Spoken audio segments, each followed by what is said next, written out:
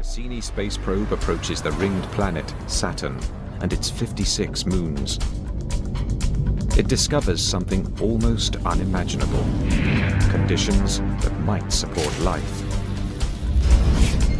And if those conditions could exist so close by, what might we find in the next galaxy? On a planet just like Earth.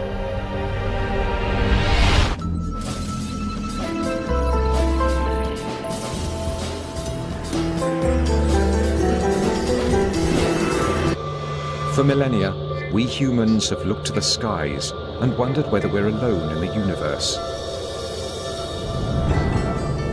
Today, we're closer than ever to knowing the answer. Some scientists believe we'll get our first look at our extraterrestrial cousins in the near future. I hope it's in the next 10 years, and I'm ready for it next week. So, the sooner the better. What's more, we could find these aliens not on distant planets in unexplored galaxies, but right next door in our own solar system. Scientists are now honing in on proof that ET is out there and living on the most hazardous of worlds. Our safari will journey to 7 destinations in our solar system to see just where these creatures could be and what they might look like.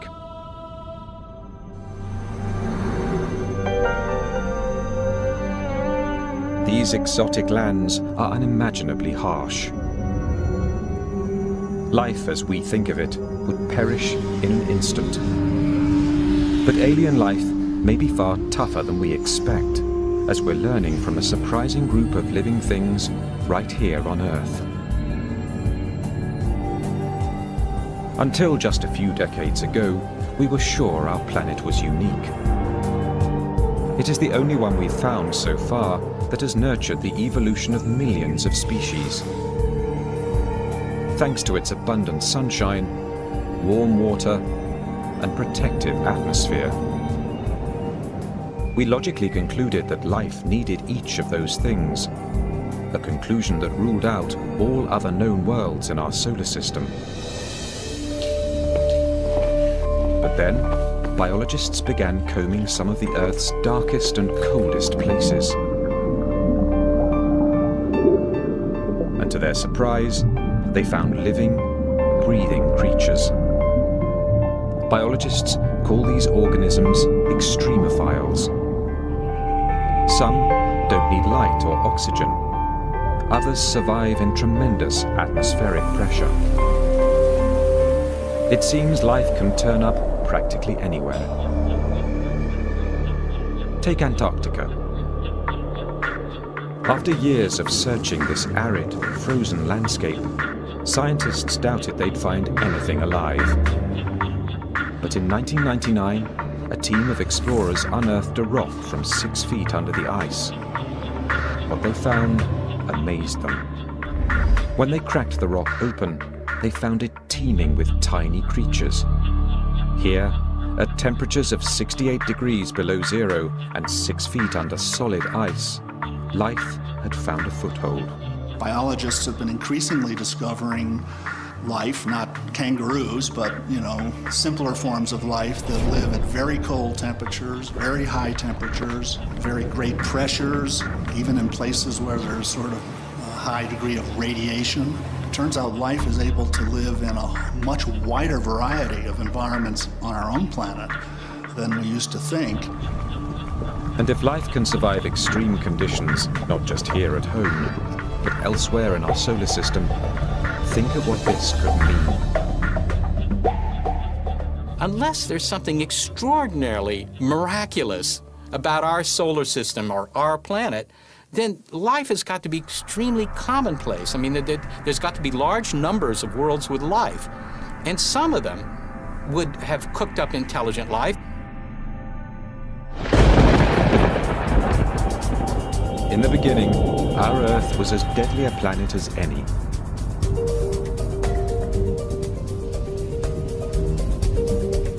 Over the first billion years of Earth's existence, cosmic debris pummeled it mercilessly. The impacts turned its surface into a broiling, seething inferno where life was impossible. But once the solar system settled down and the Earth began to cool, water appeared, setting the stage for life. In 1953, researcher Stanley Miller proved in a lab experiment just how easily life on Earth got its start. He combined water with hydrogen, methane, and ammonia, components of the Earth's early atmosphere. Then he zapped his solution with an electric charge to simulate lightning. His results shocked the world. Miller had created organic molecules called amino acids, the protein building blocks of all living things.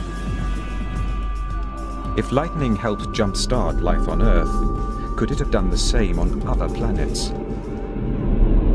Galactic probes have now found the ingredients in Miller's experiment throughout our solar system, including one essential to life. One of the requirements that every form of life that we know about on Earth has, every single one, is liquid water. We've used evidence for liquid water to kind of guide our search for habitable environments. Our safari is headed to 7 worlds, some possibly rich in water, where scientists believe aliens might be hiding. While any life there might have begun much like life on Earth, how it looks now is anyone's guess.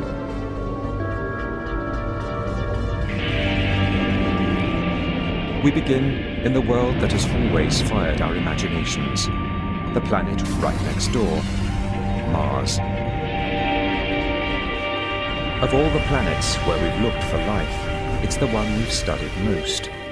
The scientist who may get the first look at Martians, if they're found, is Steve Squyres, principal investigator for NASA's Mars rovers. Mars has always had, among all the planets, I think, a special fascination for humans. For a very long time, we've known enough about Mars to know that it is probably the most Earth-like. It may be the most like Earth, with an atmosphere and seasons, but we humans would perish quickly on Mars. Its air is thin, 40 times thinner than the air at the top of Mount Everest.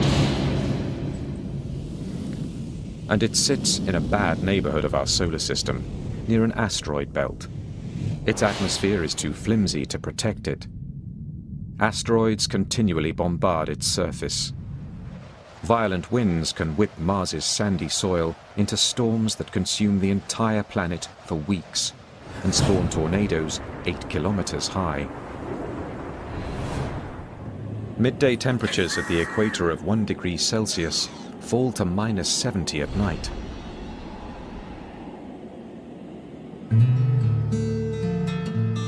David Grinspoon is a curator of astrobiology at the Denver Museum of Nature and Science. As he sees it, Mars would be warmer if it wasn't a planetary runt. When I grab coffee on a cold morning, I know that a small espresso is going to cool off quickly, whereas a larger coffee is going to stay warm much longer.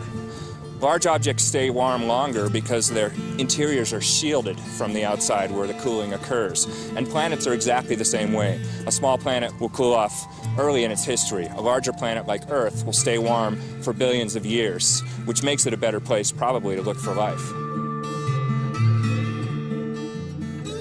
Despite Mars's drawbacks, it has always fascinated scientists because its terrain seemed to give evidence that it might support life. Its dynamic landscape of mountains, volcanoes, and deep ravines is not unlike our Earth. To early astronomers, these features look like oceans and rivers, and even a system of canals, supposedly not just supporting life, but actually produced by it. Percival Lowell in the United States observed these things and inferred that, in fact, these things were so straight and so regular in geometry that they had to have been the product of intelligent life. Okay? Well, he was right. The problem was the life was at the wrong end of the telescope. in viewing this thing visually through a telescope eyepiece, the human eye-brain combination started to connect things that weren't really there. Lowell was not alone. Some scientists were shocked when the probe Viking 1 beamed back this image. Is that a human face? Perhaps produced by Martians in their own likeness?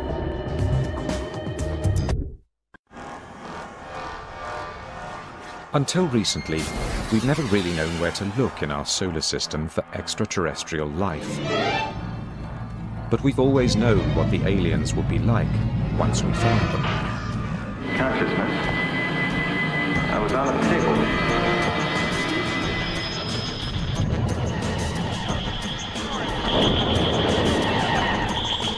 Usually, there is more than a hint of the Earthling in our aliens.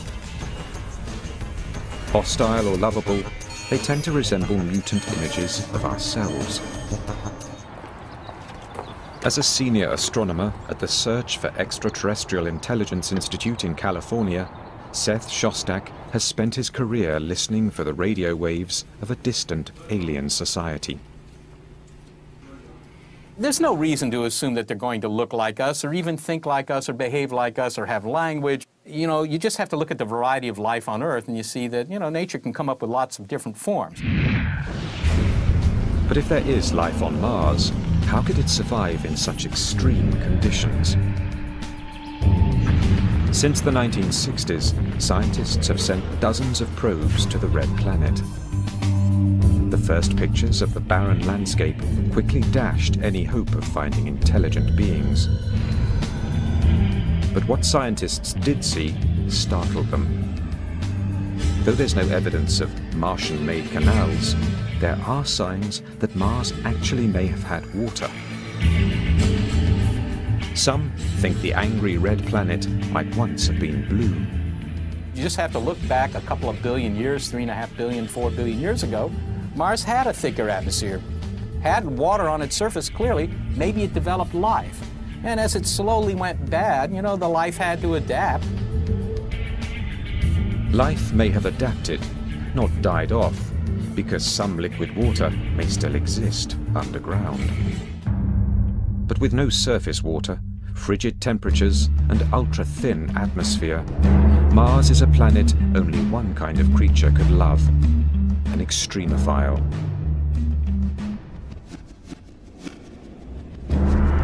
Extremophiles thrive in the cruelest of places. To see where they might lurk on Mars, we head to the Valles Marineris, a massive rift in Mars's surface, 20 times wider than the Grand Canyon in places, and almost as deep as Mount Everest is tall. Lakes may have once flooded this valley, and those lakes could have hosted life. As the water dried up, life could have evolved to cope with the harsher environment. We won't know what these extremophiles are like until we find them. But they may resemble creatures that exist in extreme places right here on Earth. An unusual team of biologists, called astrobiologists, study Earth for the kinds of life we may find in outer space. Astrobiologist Rocco Mancinelli is on the hunt for Mars's extremophiles. If it went beneath the surface, and some of it undoubtedly did, then what happened to it? Well, it formed brine pockets. So what kind of organism can live in a salty brine? A salt-loving organism.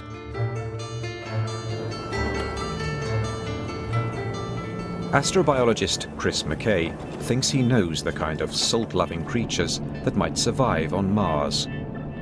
Creatures much like those he's found in one of the driest, saltiest places on Earth. The fundamental challenge to life on Mars is, in a sense, the fundamental challenge of life here in Death Valley. It's dryness. That is the hardest thing for life to adapt to.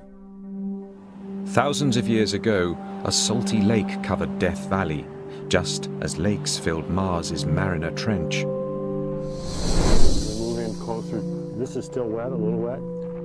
This appears like a lifeless place, a big, flat, white, empty horizon. But yet, just below the surface, we find layers of algae and bacteria growing. They're living in an environment that in many ways is fundamentally different from the environment that we sense on the surface. Here you're in a place which looks lifeless, looks dead, and yet you dig down and hidden underneath, there it is. Beneath the salt is a layer of hardy green algae that survive on the water and light that trickle through. The algae in turn feeds salt-loving microorganisms. Here in deserts on Earth, dried, salty lake beds, we're going to find them on Mars as well. Salty deserts are not the only places life might be hiding on the red planet. There are Mars's tremendous volcanoes, some of them 6 times larger than those on Earth. Astrobiologist Penny Boston studies the caves, called lava tubes, left over after volcanic lava has dissipated. Not long ago, we assumed caves like these were devoid of life. They get no sunlight, and no sunlight means no photosynthesis.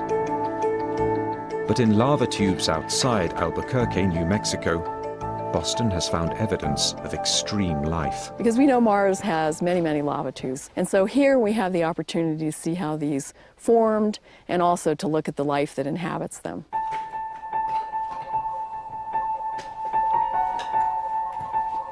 The extremophiles Boston has found appear to be thriving. They get their energy by feeding on the minerals in the cave wall. So here we're up close to the wall, and you can see these white patches here growing against the black basalt.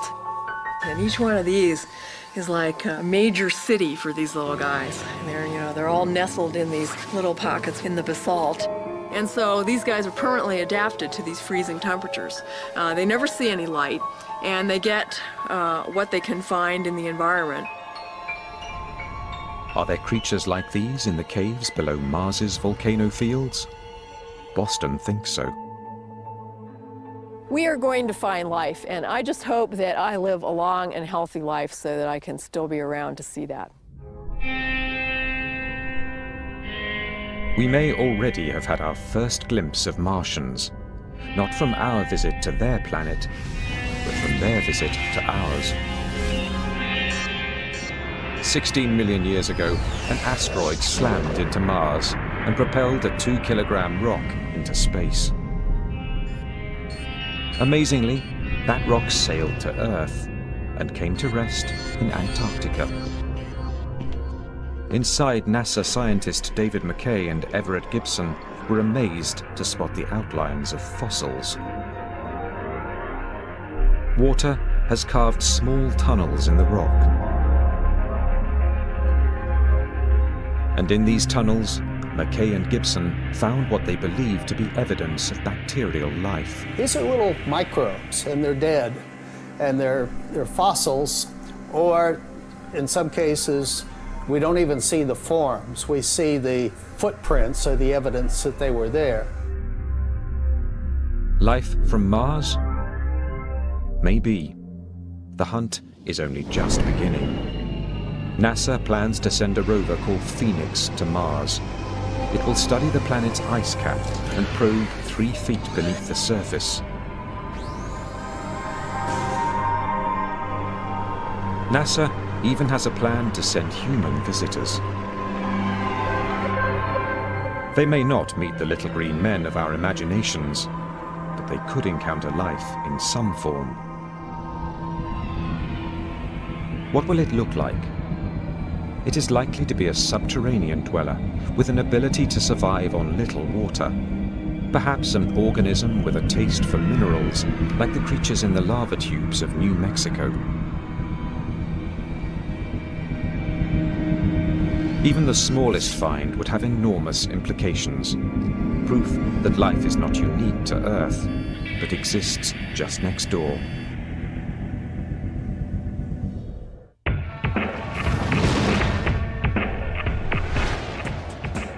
Our safari to the places in our solar system likely to harbor alien life now takes us past the asteroid belt on the far side of Mars. Here, Jupiter reigns. But this planet, the largest in our solar system, is fairly hostile to life, thanks to its toxic gases and overpowering gravity.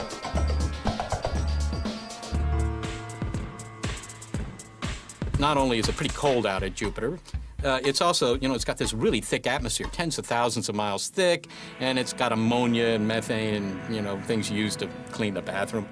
But Jupiter has more than 60 moons that we know about. At first glance, those moons would seem unlikely places to seek alien life. Their atmospheres are thin, and they are inhumanly cold. The temperature on Callisto is lower than -200 degrees Celsius. The scientific probes Voyager and Galileo have detected little on the surface of these moons but ice, with one dramatic exception. Io is one of the closest moons to Jupiter. When NASA sent Voyager 1 to Io in 1979, astronomers were astonished to find its surface roiling with giant volcanoes. Io is the most volcanically active place in the solar system, just spewing volcanic material from its surface all the time. What could be heating the interior of this frigid moon? Amazingly, it's the force of gravity from Jupiter. The giant planet exerts enormous gravitational pull on its moons. The closer the moon, the stronger the force. So strong, it can actually stretch their crusts. But some of these moons have elliptical orbits, so as they near Jupiter, the crust stretches towards it. When they move further away, the crust relaxes back towards spherical. This constant tidal movement creates friction deep inside, and that friction generates heat. It's like rubbing two sticks together to start a fire. The pull of Jupiter is heating Io from the inside out. Volcanic fumes and lack of water make Io inhospitable to life.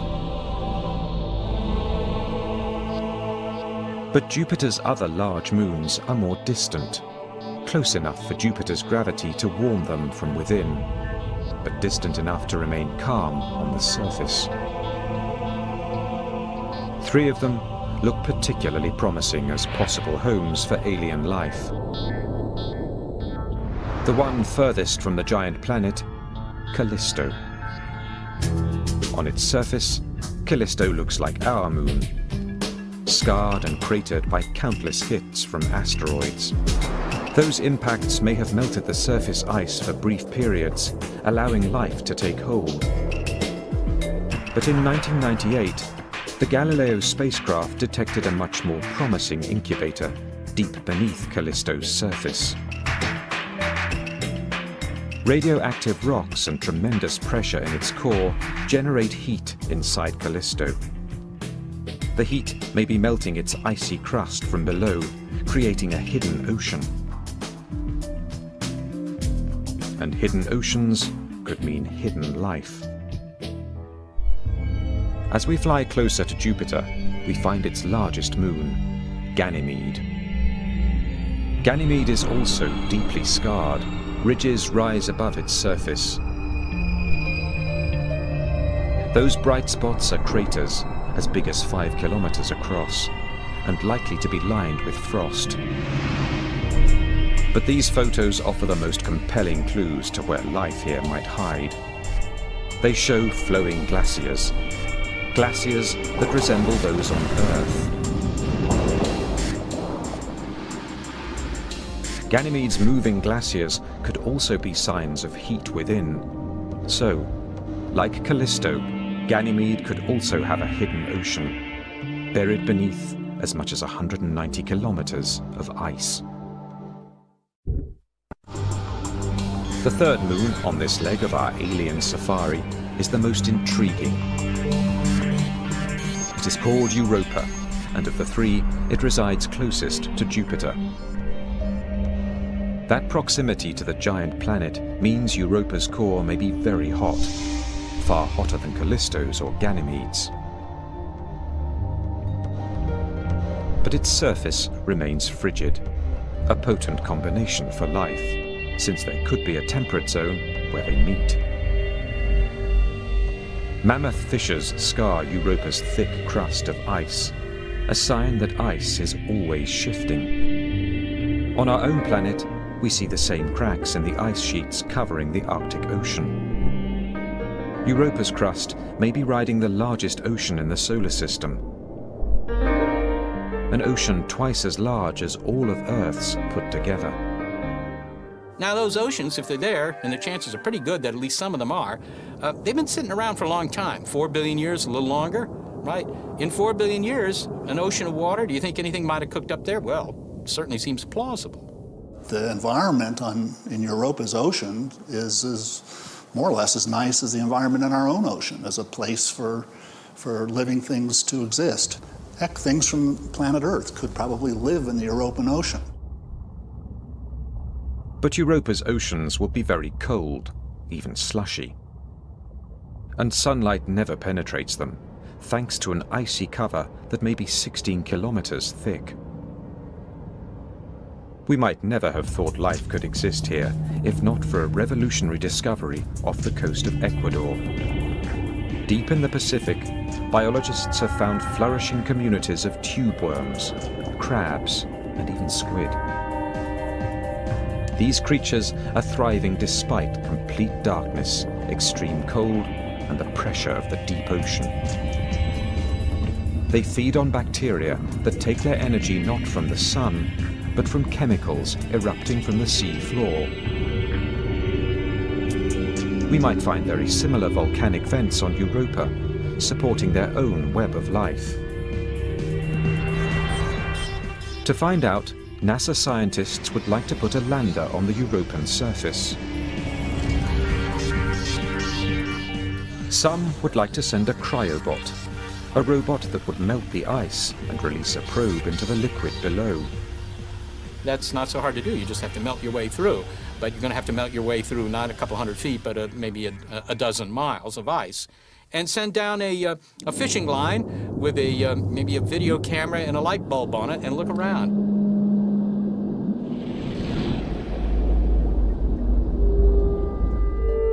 In all that water, we can't rule out the possibility that very simple life forms have evolved further. We might even find creatures as advanced as some here at home. Most likely, however, we would find microbes. But even that would be a sea change in how we view the birth and growth of life. Europa was warm. What if a place is one of the coldest known? Or if its lakes flow with toxic chemicals instead of water? These are the worlds we find as our safari continues even deeper into space. As our safari in search of alien life sweeps by the ringed planet Saturn, we can see the violently swirling gases that choke its atmosphere. We can also feel Saturn's gravity, weaker than Jupiter's, but still formidable. We'll keep moving. We're not likely to find living things here. Saturn's rings are also extremely inhospitable. They're made of rock and ice, as small as a grain of sugar or as big as a house. But Saturn has many moons, 56 that we've spotted so far. Our safari heads first to one of those moons, a tiny frigid satellite called Enceladus, just 500 kilometers in diameter. Here, gravity is very weak, a fraction of that on Earth. And Enceladus has hardly any atmosphere. It reflects back into space almost all the sunlight that hits it, making it the shiniest object in our solar system. Until very recently, we also thought Enceladus was too cold to support life. It appears we were wrong. In 2005, after a 7-year journey, the Cassini spacecraft approached the tiny moon and detected something that stunned the mission's principal investigator, Caroline Porco. So this was the picture that just, grabbed us. Just was shocking. Those are plumes made of water from a geyser. The geyser's steam and hot water hit the cold vacuum of space and explode into a jet of ice. With little gravity to rein it in, the ice cloud can grow as big as Enceladus itself. Porco has never seen anything like it anywhere else. It's like a planetary explorer's dream to come upon a body like Enceladus. Those jets, those fountains, if you will, just spewing vapor and icy snow hundreds of kilometers above the south pole of Enceladus. There's only one conclusion. Tiny, frigid Enceladus is piping hot within. Like Jupiter, Saturn's giant gravitational field tugs on its satellites, creating friction and heat within. As far as we can tell now, it seems like an inescapable conclusion that there may be liquid water deeper down on Enceladus because it's warm. And the best models we can put forth right now to even explain the warmth, much less the jets, seem to indicate that you would get temperatures warm enough to melt water. Heat, liquid water, even the furthest reaches of our solar system may contain the chemistry for life. What kind of creature could live in the steamy waters of a geyser? Thanks to hot springs back on Earth, we have some idea. At one point, we assumed nothing lived in the steam-driven fountains of Yellowstone National Park. But then, biologists discovered microbes in these waters. Microbes that feed on chemicals dissolved in the water. Today, we call them thermophiles. The hardiest can thrive in boiling water. Could there be thermophiles on Enceladus? To find out, our safari takes us in for a close-up of this extraterrestrial Old Faithful. It's too cold for anything to live near the surface, but temperatures there are minus 165 degrees Celsius. But what about the hot water inside? In the ice plume above Enceladus, Cassini's probes have found carbon dioxide and methane, chemicals that could feed life below. Just as the chemical-laden springs of Yellowstone feed microbes living there. We have a body that very, very likely has liquid water in its interior, has shown us already it's got simple organic compounds, and a whole host of things that make it, I think, a major body of astrobiological interest in our solar system. If Enceladus has been a shock, astronomers have been astounded by another of Saturn's moons, Titan. It may be the unlikeliest to harbor life. Titan gets only a limited amount of sunlight, about 1,000th as much as Earth. Probes sent to Titan have detected ice, but no liquid water. And at temperatures of minus 138 degrees Celsius, that ice is hard as stone. What could possibly make Titan a promising environment for alien life? Remarkably, Titan in many ways resembles the Earth, but not the one we know now. Titan has turned out to be the body fantastic in the Saturn system, which is long suspected of having an environment at the surface, not only similar to the kind of environment we find here on Earth, even, believe it or not, similar to the kind of environment we had on Earth before the emergence of life. Titan intrigued Caroline Porco's team so much, they directed the Cassini spacecraft to send a probe there in 2005. It was the most distant surface mission ever conducted. The probe saw just ridges and plains. But a later flyover by Cassini spotted a shoreline. Soon, thousands of lakes came into view, at least one bigger than the Great Lakes of North America.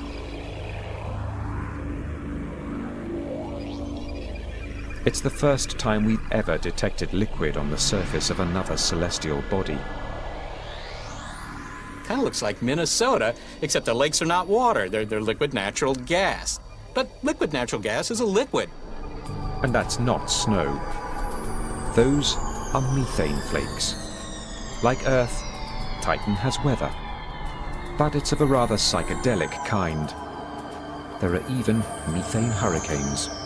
It's not water, it's methane, doing all the exact same things. Raining, evaporating, flowing in rivers. So you have something that is basically doing what water does on Earth, on Titan, only it's methane. A similar scene may have existed on Earth 4 billion years ago, making scientists suspect that Titan could also be an incubator for life. Chemistry does go on. At those cold temperatures, it's really slow. But Titan has had 4 billion years in which to do some chemistry, and maybe in that period of time, maybe something is cooked up. It would have to cook up without liquid water, something we've never seen before. But scientists aren't ruling it out. The substitute could be the methane, so abundant on Titan. Used for fuel on Earth, methane was long thought poisonous to all life. But in 1997, researchers examined mounds of methane ice in the Gulf of Mexico, and they were astonished to find colonies of small centipede-like worms thriving amid the frozen substance. They think the worms may eat bacteria that feed on the methane.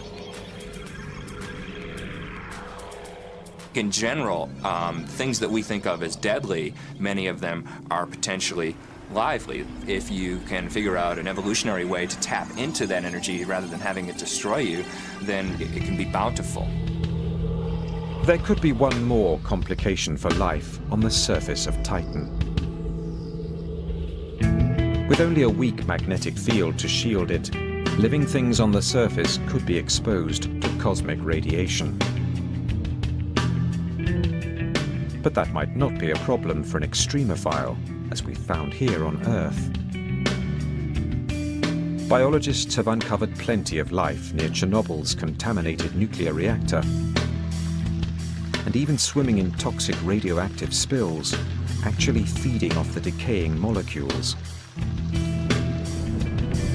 It's possible Titan's life forms could do the same. To find life on Titan, we may have to dive into its methane lakes, where we might find chemical-loving bacteria. We may even find microbes resistant to radiation, not unlike those here on Earth at Chernobyl, living on its rock-hard ice sheets. Organisms that eat methane might give off heat, melting the ice, possibly creating another fountain for life. There's no doubt, life on Titan would be a strange brew. But we have yet to visit the most bizarre world where scientists believe life could exist, and it's much closer to home. Our safari of the world's most likely to harbor alien life has taken us far. We've visited frigid deserts, submerged oceans, and methane lakes. But the world we are about to visit may be the most extreme of all. For our final stop, we are turning back toward Earth, to Venus, our closest planetary neighbor in the solar system. If life can survive here, it seems it could exist almost everywhere. To reach the surface of Venus, we have to fly through a dense layer of yellow clouds, 64 kilometers deep, with a composition similar to battery acid. The atmosphere here is 90 times heavier than Earth's, too heavy for a human to tolerate. On the ground, there are extinct volcanoes and lava flows as far as the eye can see. They cover 85% of the planet's surface. It is hard to believe Venus once had vast oceans. You basically had a runaway greenhouse effect, where as it starts to get warmer, the oceans start to evaporate, and then that puts water vapor in the air. Well, water vapor is a potent greenhouse gas, so that's what leads to the runaway. The oceans basically boil off, and then the CO2 all ends up in the atmosphere, and so today you have this very hot, hyper greenhouse planet. With temperatures around 460 degrees Celsius, Venus is even hotter than Mercury, the planet closest to the Sun. Not a surface hospitable to life. Life as we know it cannot exist on the surface of Venus because organic molecules would just be ripped to shreds by the hot gases. But we've stopped here, not because of what's on the ground, but what's in the air. In 1982, the Soviet spacecraft Venera 14 visited Venus. In the clouds, 50 kilometers up, it detected temperatures much cooler than on the surface. What's more, it found the molecules so critical for life, H2O. So far, every bit of water we've found beyond Earth is frozen solid. Only in the clouds above Venus have we found it in vapor form, a possible incubator for life. But Venus's clouds are also filled with highly acidic sulfur. Once, we thought nothing could live in sulfur. But scientists have analyzed some of the most acidic water on Earth, leaching from a California mine. Watch your head, sulfuric acid. In sulfuric acid strong enough to erode metal, eat through clothing, and dissolve human flesh, they found life. Acid-loving extremophiles. These organisms feed on sulfur compounds, like iron sulfide, eating the iron and emitting the highly acidic sulfur. Do extremophiles like these float above Venus? Astrobiologist David Grinspoon likes to think it's possible. Maybe in the clouds of Venus there are some sulfur-based organisms. Sulfur actually absorbs ultraviolet light in interesting ways, and I'm just imagining that there's maybe some kind of photochemical reaction going on where ultraviolet light is actually being used to convert chemicals into some higher energy state, which then is basically being eaten. What will these aliens be like if we do find them?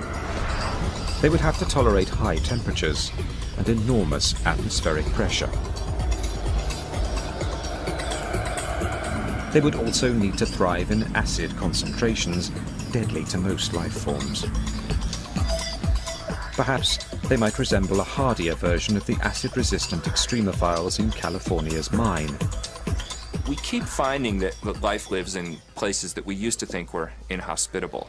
So whenever we say, oh, it's impossible, you couldn't have life in the clouds of Venus, I think we have to be very careful because they might just reflect our own ignorance or our limitations on our own imagination, and maybe not real limitations on the ultimate creativity of nature, which seems to find solutions to these problems. As our safari returns to the cool, blue, lush and lively world of Earth, we can see why we so revere its life-sustaining gifts. But, as we are learning, even the most extreme environments can harbor living things. Extremophiles may resemble the first version of life in our universe, and they could even be the most common. Could they have evolved further from these humble beginnings? Could intelligent life be out there as well? For more than 40 years, scientists at the Search for Extraterrestrial Intelligence Institute in California have been searching the skies for answers to that question.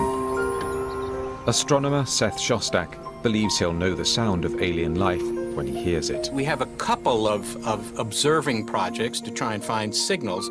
The biggest one are our radio searches, and that's where we use big arrays of antennas, and we point these antennas at nearby star systems that we think, well, this is the kind of star that might have a planet that might be something like Earth. We point in those directions, hoping to pick up a signal that would tell us that somebody there is clever enough to build a radio transmitter. It's a safari that never leaves home. Astronomers have also recently captured enough light from planets in distant solar systems to deduce their chemical makeup. They have found elements that may help form RNA, one of the building blocks of life here on Earth. And 20 light years away, in the constellation Libra, a team of European astronomers has found a planet that could be warm enough to have liquid water on its surface, just like Earth. Meanwhile, headed to the furthest reaches of our galaxy are 4 spacecraft launched in the 1970s. Aboard 2 of them is a map of our solar system and the image of a man and a woman. 2 others carry a sample of uranium, whose rate of decay would date the probe, regardless of language. The 2 are also carrying what could be the most universal message of all, a recording that includes a composition by Bach. Just don't expect news anytime soon. These intergalactic postcards from the Earth will take 80,000 years to reach the nearest star. Our search for life beyond Earth has only just begun. There are billions of planets yet to be explored. Every one of them holds the tantalizing possibility of life. Even intelligent life. Just in the face of this enormity, the idea that we're the only game in town, it just doesn't seem reasonable. I think the question of whether we're alone is profoundly important for human beings in general. If you're aware, you really have to ask that question. Somewhere in a galaxy, known or unknown, something or someone could be looking out into space, peering at the Milky Way and wondering, is there life out there?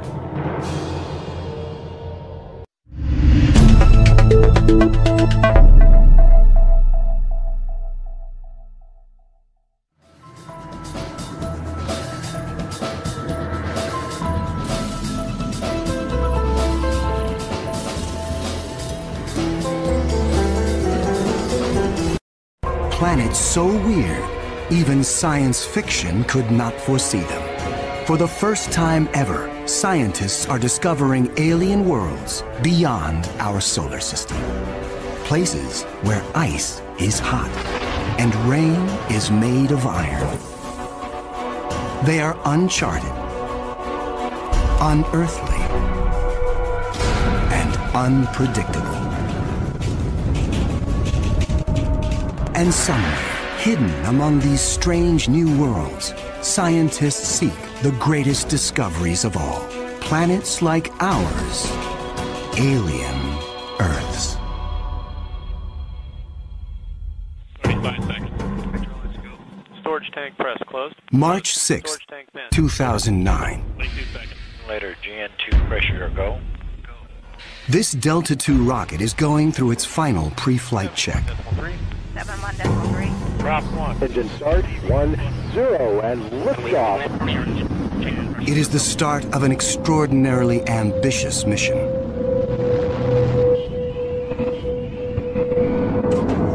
The Kepler Space Observatory is hunting for planets like Earth within a region of 100,000 stars.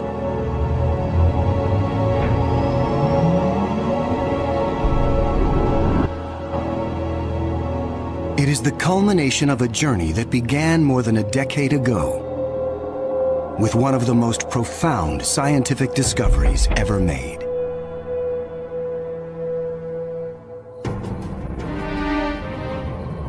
In 1995. Swiss astronomer Michel Mayor and his team make a routine observation of stars in the constellation Pegasus, located 50 light years away. But the instruments show something strange. One star is violently lurching and wobbling. What we discovered, it's one of these stars have a velocity changing with time. What is powerful enough to disturb a star the size of our sun? Mayor offers a radical answer: a planet. But no one has ever seen a planet around another sun-like star. Problem in detecting planets around other stars is that as a planet orbits a nearby star, that planet gets lost because of its feeble light in the glare of the very bright star. In spite of the odds, Mayor relies on his data and is convinced the wobbles are caused by the gravitational pull of an orbiting planet. When I read this claim from Michel Mayor, I was very skeptical. There had been many false claims of the first planet ever discovered around another star, and I thought to myself, oh boy, here we go again.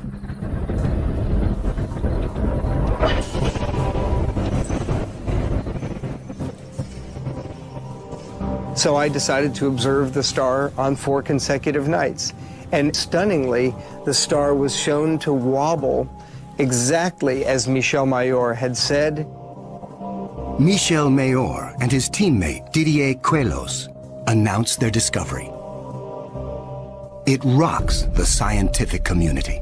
They had found for the first time reproducible, confirmable evidence of the existence of a planet around a sun-like star.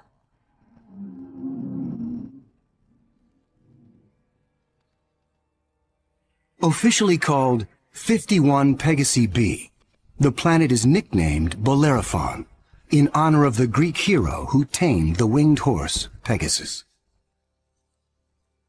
It is a planet that breaks all the rules.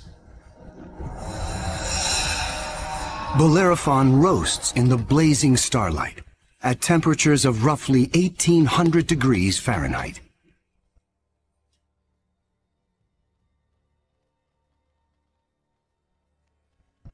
It is nearly 150 times more massive than Earth and is a gas giant like Jupiter. A gas giant is a planet made mostly of hydrogen and helium. Only the outer layers are gas, but inside, hydrogen and helium is compressed to huge, huge, huge pressures. It doesn't resemble a gas at all. Unlike anything found in our solar system, this is an entirely new class of planet, what scientists call a hot Jupiter.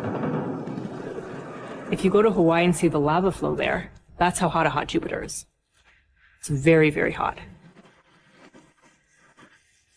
The Earth is a comfortable 93 million miles away from the Sun. These hot Jupiters are roughly 100 times closer, and so the amount of sunlight that they get is 10,000 times larger. If this represents a star, and this a hot Jupiter is 3 to 4 stellar diameters away from the star. So that would be 1, 2, 3. This is how close a hot Jupiter would be to its star. Hot Jupiters are tidally locked. They present the same face to the star at all times, just like the moon does to Earth. It's going to be permanent daylight on one side and permanent nighttime on the back. If I were stuck on a hot Jupiter, I'd want to be on the back side and hope that some of the heat from the front side facing the star would make its way around the back.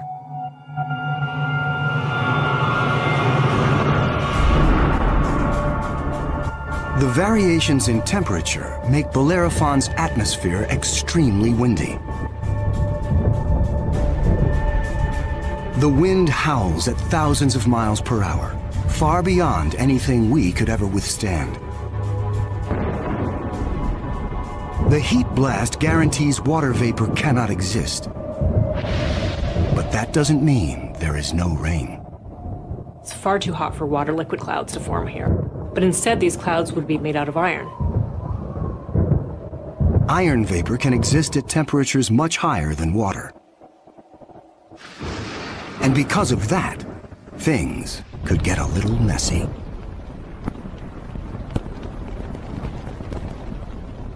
You better have an umbrella that's pretty sturdy, because the iron is going to start coating your umbrella very rapidly and making it extremely heavy and just crush that umbrella.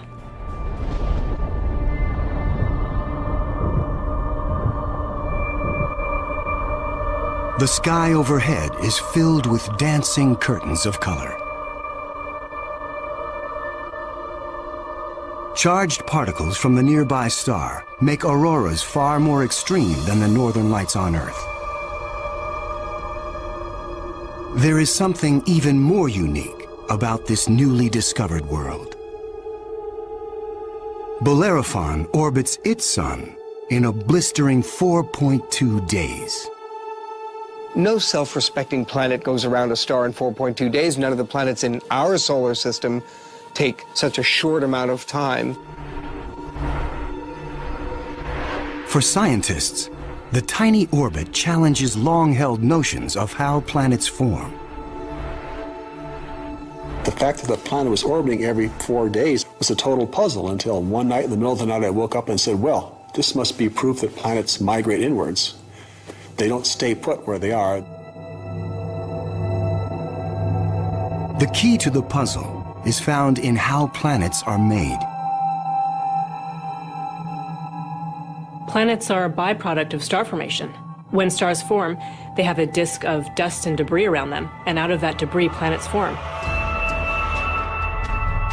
Much of what we know comes from Hubble Space Telescope, as it aims at regions like the Eagle Nebula. This interstellar cloud is studded with collapsing disks of dust and gas. A giant clump grows in the center of each disk. Temperatures reach a searing 18 million degrees. The same nuclear fusion that powers our sun is unleashed.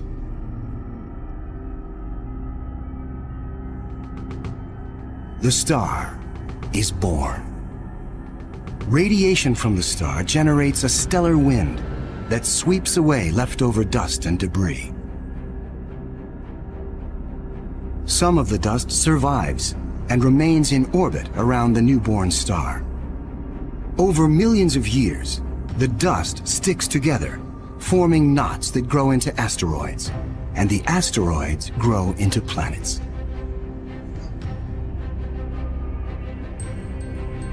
These planets migrate through the disk until they find a stable orbit. This is why Bellerophon is so close to its parent star. But one newly discovered world has found its stable orbit in a place no planet should ever go. 2001. Hubble Space Telescope is directed to an obscure star some 150 light-years away from Earth, in the constellation of Pegasus. This is the same region where Bellerophon was found 6 years earlier. Hubble is tracking another hot Jupiter, discovered by astronomer Jeff Marcy. But this one is different from Bellerophon. You've probably heard of the planet HD 209458b. It's a terrible name. A terrible name for a terrible place. HD 209458b has been dubbed by some as Osiris, after the Egyptian god of the dead. Osiris is over 200 times more massive than Earth. It has migrated perilously close to its sun, at a mere 4 million miles from the blazing solar surface. Osiris broils in a planetary hell. The average daily temperature on Osiris is over 2,000 degrees. Forget global warming. This is global frying, and it causes Osiris to lose an estimated 550,000 tons of air every second. There's a leak of gas, a steady stream of hydrogen and helium and that's making a big, huge cloud all around the planet. Its atmosphere is bleeding into space.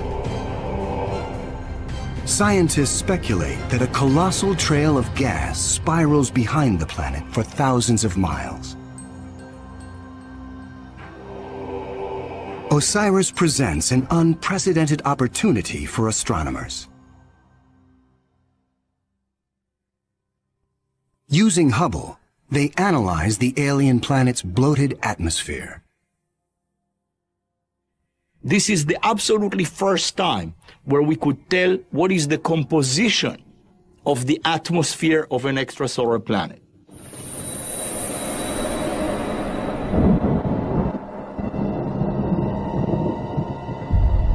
Surprisingly, Hubble detects many of the basic chemicals needed for life.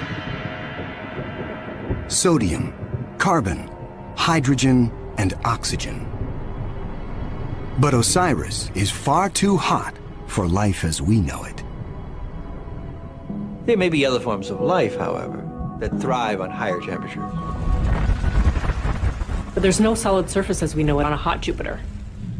So this life would have to be just tiny little microbes floating around on aerosols. And on our own Earth, we have life that floats around in our atmosphere. But that life didn't start there. So life almost certainly would not exist on hot Jupiters. Astronomers have discovered many hot Jupiters since Bellerophon was found in 1995.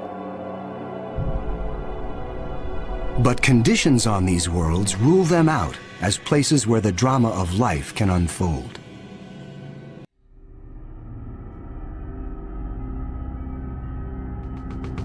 One of these gas giants is a planet that teases the rules of evolution.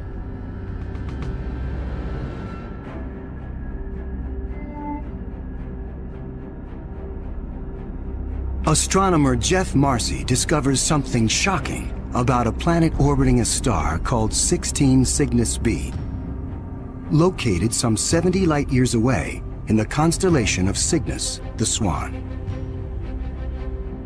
The planet was clearly in an elongated orbit, bringing the planet close to and then far from the host star.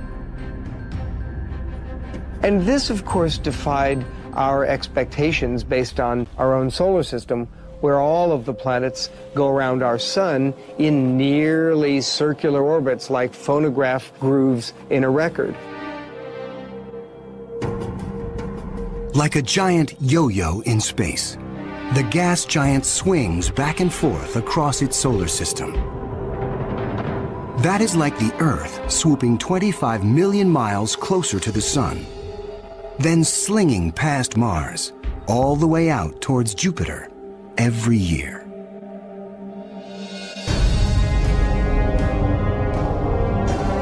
And like all of the gas giants in our solar system, this yo-yo planet might have an entourage of moons. Marcy speculates that one of these moons could be similar to Earth. And here's where the interesting story begins. Imagine a rocky moon with lakes, oceans, maybe streams and waterfalls on the surface. The moon orbiting its planet, the two of them orbiting the host star. Unlike the airless moon that circles the Earth, this moon is a world with extreme seasons. On Earth, the seasons are caused by the tilt of our planet. Here, they are caused by the elongated orbit. These poor planets that are in these elongated elliptical orbits suffer terrible changes in their climate throughout a year. As they make their closest approach, the yo-yo planet and its moon are blowtorched by the star. Summer begins. The atmosphere on the Earth-like moon is savaged with raging storms. Category 5 hurricanes on Earth are tiny eddies compared to the monster vortexes that form here.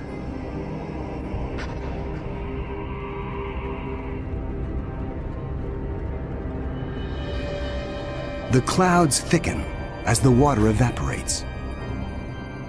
Temperatures rise dramatically. Any water or gases would heat up, and indeed the oceans would boil into steam, so you'd end up with a big steam bath. During the peak of the summer, the entire moon is smothered in 800-degree temperatures.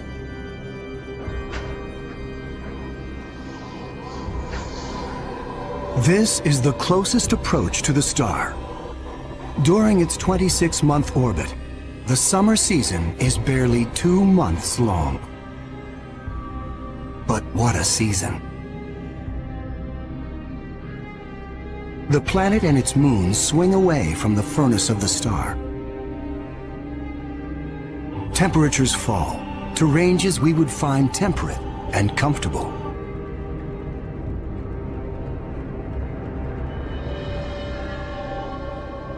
With the coming of fall, the rains return to the parched and roasted moon.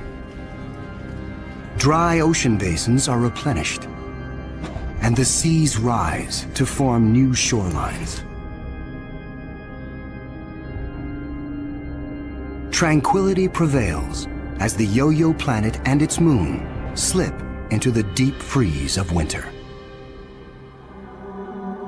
Now, over 200 million miles from the star, the daytime sky is dark. Temperatures hover around 260 degrees below. Winters are long, lasting 17 months. With the coming of spring, the sun looms large in the skies over this hapless moon as the ice cracks and melts violently. Huge icebergs calve into a stormy and fast-rising ocean.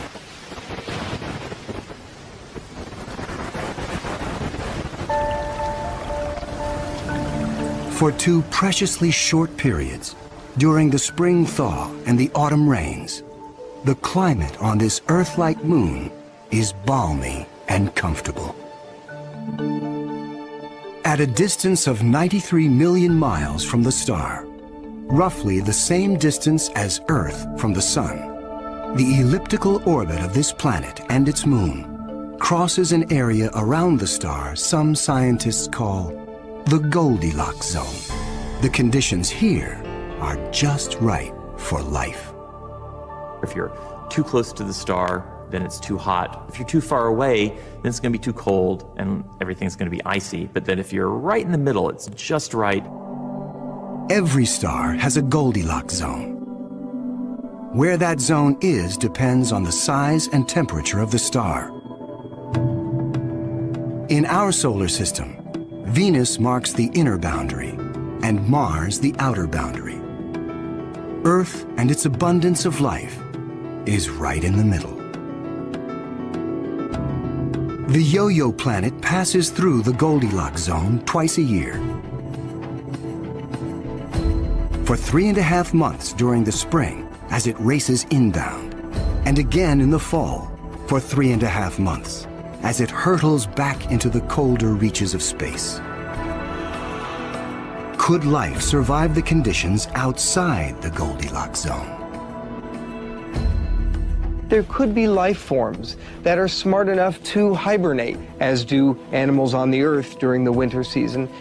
If this sounds fantastic, I offer you the tidal zones on the Earth. On the tidal zones, life proliferates, of course, near the seashore, and they do so despite tides. The water coming in, covering many of the life forms, the water going out at low tide, and yet those species survive perfectly well. The strange cycle of the Yo-Yo planet's orbit creates fleeting conditions suitable for life, but also for death. Some alien planets are even more bizarre. Imagine a world that has no star to orbit.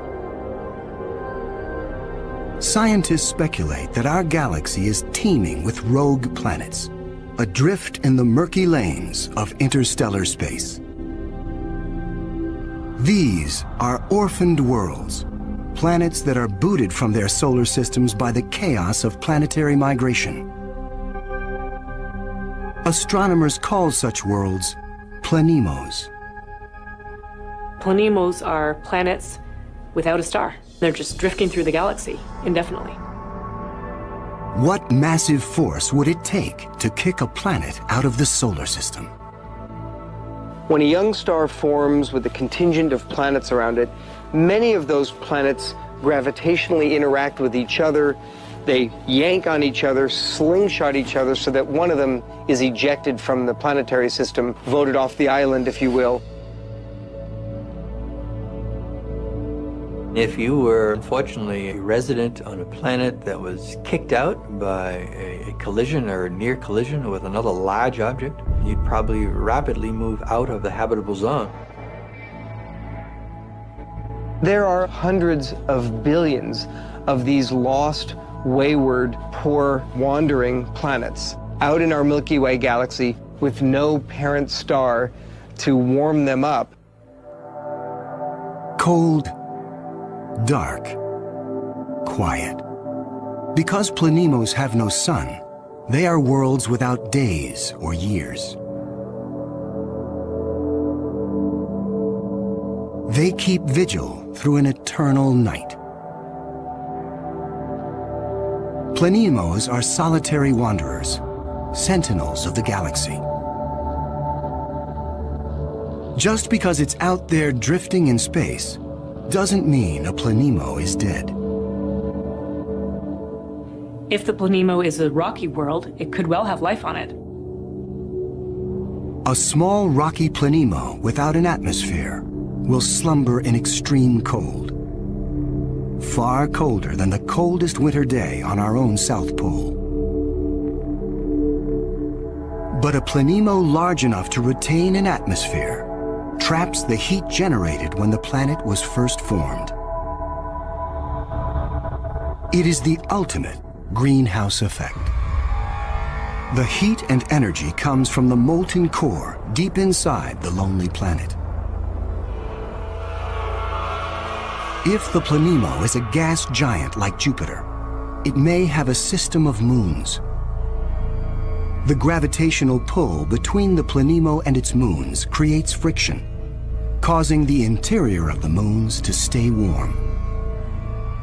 These moons could also have life on them, in the same way that Jupiter's moon Io has volcanoes and has a lot of heat energy being generated by interactions with Jupiter and the other moons.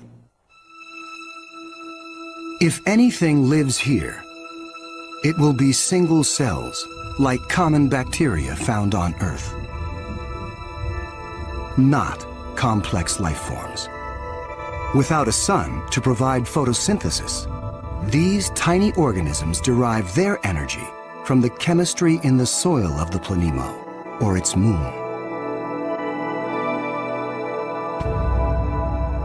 On Earth, there are similar conditions. Colonies of bacteria are found deep within mine shafts in South Africa. They have no access to oxygen nor light, and survive entirely on the chemicals they make from the surrounding dirt. Their metabolisms are extremely slow, and they reproduce only once every 1,000 years. If life dwells on a sunless planemo, it could be organisms like them, marooned when their planet was young. While planemos slumber undisturbed, there are worse places to be in the universe. Like in the company of this lethal pulsar, some 980 light years from Earth, in the constellation of Virgo. From afar, a pulsar looks like a blinking light, but up close, pulsars machine gun their surroundings with deadly radiation. They are no place for planets. Yet something interferes with the precision of this pulsar. One explanation is that the anomaly is caused by a planet. But many astronomers are skeptical that planets orbiting a pulsar can exist. The reason that's a problem is because pulsars are formed in these incredible explosions. When a red giant star explodes, a titanic fireball known as a supernova unleashes as much energy in 1 minute as our sun generates in its lifetime.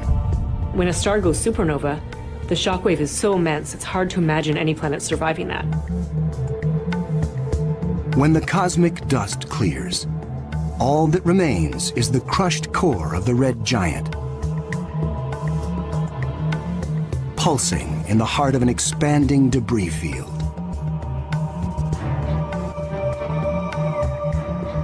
Matter blasted from the colossal explosion falls back to the pulsar and forms a disk. Within this chaos, a new world arises, born of fire and destruction, a planetary zombie raised from the carcass of the former red giant star. It's amazing that planets could form in that environment. A planet orbiting a pulsar will give you the feeling of being in a disco bar with a very strong strobe light, which is the pulsar. Radiation from this stellar beast breaks down the organic molecules needed for life. The pulsar has these very strong magnetic fields that are being spun around as the star is rotating quickly, and it's picking up any material, electrons, protons, and speeding them up and slinging them out at high speed. So it's like a solar wind with a vengeance. I can't imagine that there would be much of an opportunity for even simple life, microbial life, to emerge and to flourish on a planet around a pulsar. Largely because if you were in the pulse, you'd be severely energized, and if you were not in the pulse, you would be completely devoid of energy. The discovery of pulsar planets shows how new worlds can form in the wake of a star's destruction. No matter where a planet arises, the process of its birth is fraught with danger. Sometimes, the violence is so great, the end of the world comes before the beginning. 2007. Astronomers using the giant Gemini North telescope make a strange discovery in the Pleiades cluster some 400 light-years from Earth. A star known only by its catalog number, HD 23514, is surrounded by a giant donut-shaped cloud of dust and gas.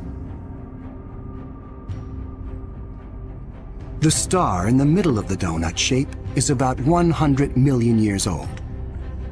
A cosmic toddler in astronomical terms. Our sun is 45 times older. The conditions are perfect for planets to form. But spectral analysis finds something strange. The dust is utterly pulverized. Typically, a newborn star is surrounded by fledgling planets. Planets form around the young star in a protoplanetary disk of gas and dust. And then these planets go on their merry way orbiting the star, not realizing that they're in an orbit that's too close to another planet. Millions of years ago, two primordial planets orbiting HD 23514 are spinning toward doom. As the two worlds close in, tidal forces torque each planet from spheres to egg shapes.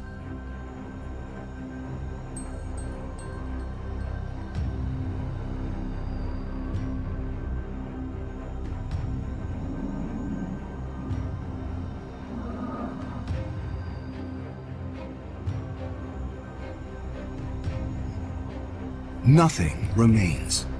The two worlds are annihilated, creating the dust and debris seen around star HD 23514. 4 billion years ago, a similar apocalypse came to Earth. A Mars-sized planet forms in roughly the same orbit as the newborn Earth.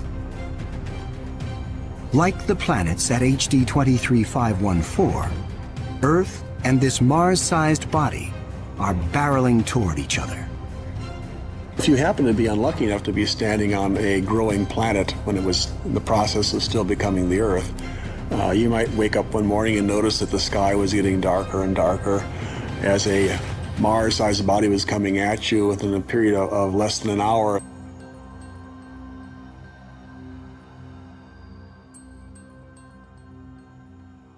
And when it hits, the shock wave is felt all over the planet, scouring the surface of the Earth. The collision obliterates one side of the planet. Molten rock sprays out into space. The entire globe is peppered by meteors and noxious vapor. It would actually make hell look like a Bahamas vacation.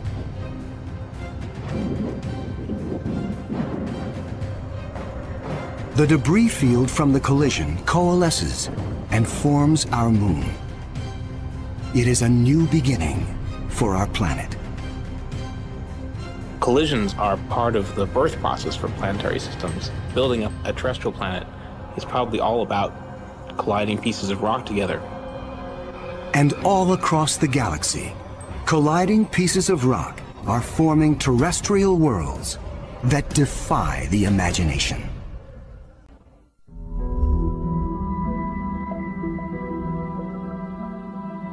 There is a new planet out there, a planet we were not aware of existing before. It is not just one planet. It is a new type of planet. Earth on steroids. I like to call them super-Earths. They're just like the Earth, except bigger, up to about 10 times the mass of the Earth. One family that the super-Earths resemble just like our own Earth. Continents, oceans. Some of them may be very dry, like Mars. And then another family that we call water worlds or ocean planets that are completely covered with water. Welcome to Gliese 581c.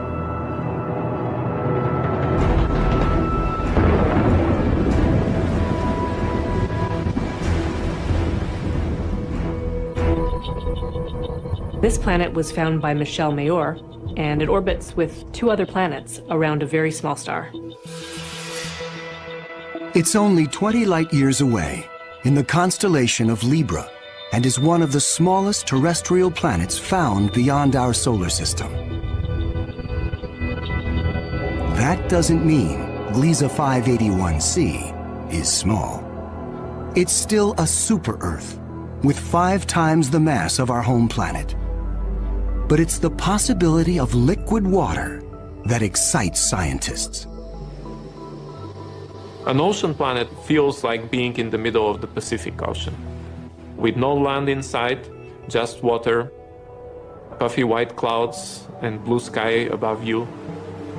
The winds on the ocean world are going to be similar to that of the Earth, so it will be a very good place to sail. The weather's absolutely perfect. Every day you get a clear blue sky, and the sun just stays in the same place.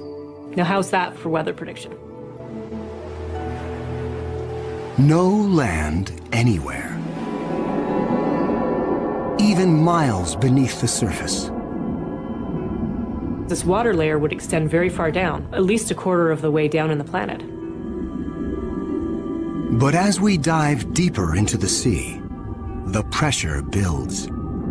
At 35,000 feet below the surface, we pass the point where the deepest oceans on Earth bottom out. We pass the 100,000-foot mark.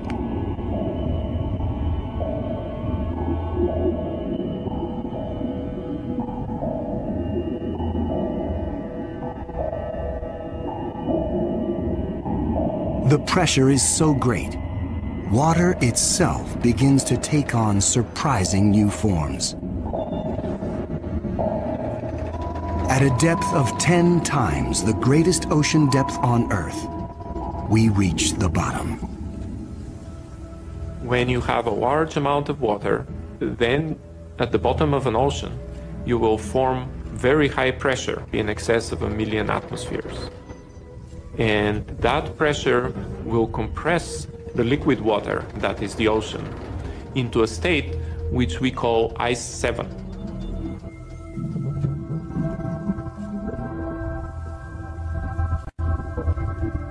No, it's not like ice in your refrigerator. The molecules of water that are in the ice in your refrigerator are kind of all jumbled up. But if you form ice under very high pressure, then the water molecules can become ordered, they can become aligned.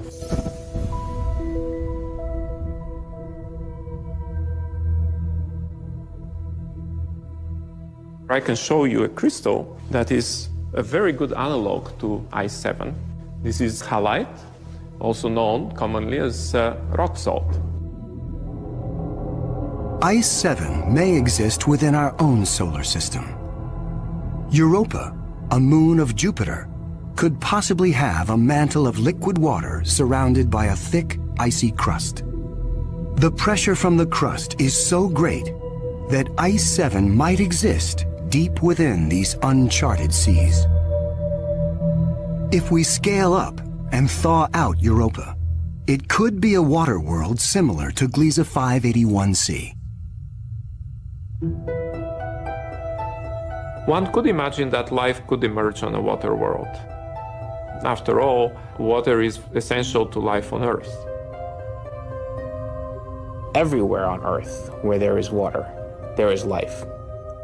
You cannot find a sterile drop of water on Earth unless you put it in the microwave yourself. On this water world, there could be bacteria or any kind of life in the ocean itself. But not all of the super-Earths are water worlds teeming with life. When we talk about super-Earths, we talked about two major families of mostly rocky with some water and mostly water with an endless ocean. But one has to add to those a third family of probably very rare super-Earths and Earth-like planets, which are called carbon planets. A carbon planet is unlike anything we've ever seen anywhere. A place with an alien chemistry, but loaded with very earthly treasures. Throughout our galaxy, there are planets barren and poor and inhospitable. But science is on the trail of a new type of planet, an entire world of treasure. In our own solar system, in our sun and in all the stars nearby, there's always more oxygen than carbon. But if we think of a place in the universe where there's more carbon than oxygen, then planet formation is very different.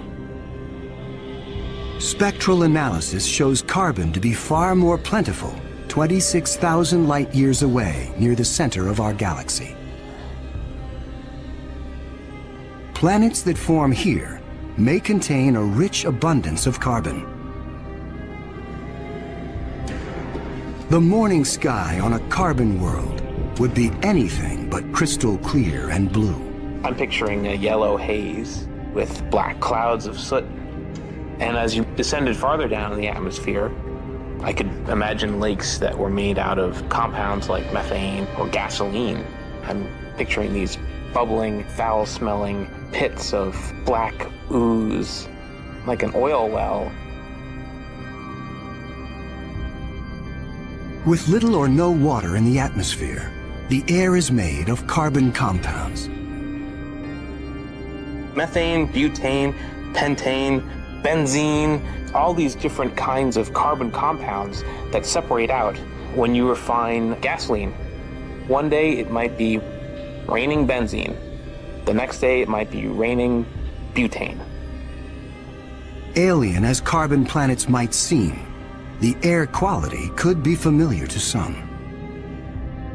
The air in a very benzene-rich planet will resemble that of LA. A lot of small particles that unfortunately we are quite used to from the exhaust of cars. Despite the pollution, carbon planets could come with a sparkling upside. You might see diamond because the planet may have substantial quantities of pure carbon that it's formed out of. And pure carbon, when you compress it, tends to form into diamond. The secrets of exotic planets like these are waiting to be discovered all across the galaxy. But astronomers won't be satisfied until they find the Holy Grail. A planet like our own, one that sustains life, the next Earth. People always ask me, do I think we're going to find another planet like Earth? And I answer, absolutely. Every star probably has planets roughly the same size as our Earth. We think that essentially every star has several Earth mass or super Earth mass planets. So if you have, say, 200 billion stars in the galaxy, that may mean there are 400 billion Earths in the galaxy or more. 400 billion Earths. The Kepler Space Observatory is the first instrument capable of finding one of these planets. Kepler is looking at the constellation Cygnus in the night sky at 100,000 stars, taking picture after picture after picture, minute after minute. And the goal of Kepler is simple: to look for stars among the 100,000 that dim. When a star dims slightly, it means a planet passes in front, blocking some of the light. How long the star dims and how much light gets blocked will tell scientists about the size of the planet and the distance from its sun. A good analogy for this is looking for the dip in the light that you would see from a searchlight if a small moth flew across the searchlight. And so it's a really tiny dip in the light as the planet transits. It is a very powerful technique because it allows you to discover planets that are even smaller than the size of the Earth around stars similar to the Sun. It is a technique that is changing the course of science.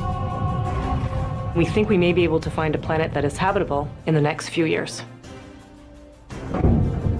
Scientists estimate the Kepler mission will find a minimum of 50 alien Earths. One of the big questions that anybody looking for life beyond the Earth is facing today is, what if we don't recognize life even though we discover it? Conditions on an alien Earth may cause life to evolve differently. My hope is that we'll see some sign that will make our hairs stand up on the back of our necks. Whatever that sign is, it will be the first chapter on the greatest scientific story ever told.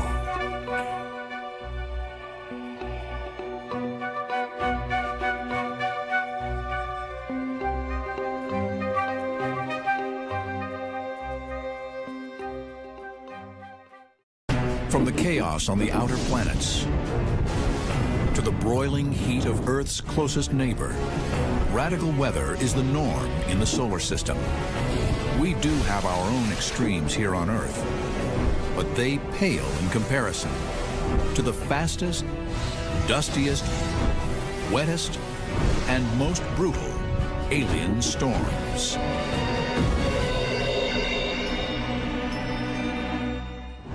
On Earth, the sun drives our weather, and sometimes drives it wild.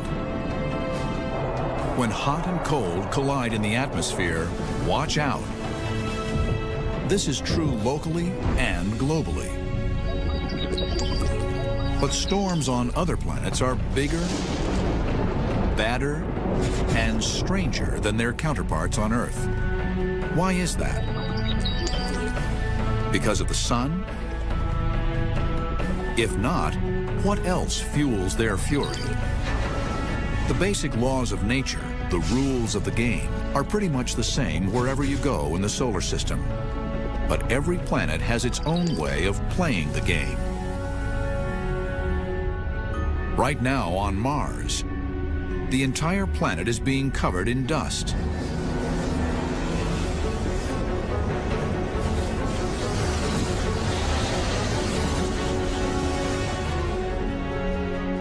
This global dust storm blocks 99% of the sun's rays from reaching the planet's surface. It's actually a system of smaller but still massive storms churning dust high into the atmosphere. Once it starts, it takes months for Martian skies to clear. Mars is just the most dramatic weather in the solar system in some senses. It's very rare in the solar system you get a weather event that can take out the whole planet.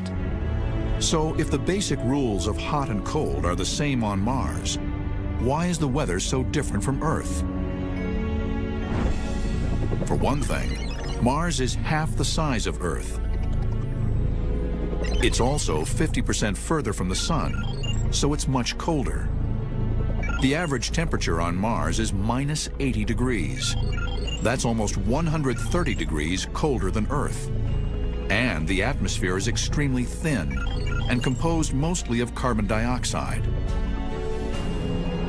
But perhaps the most important difference is this: Mars is a global desert.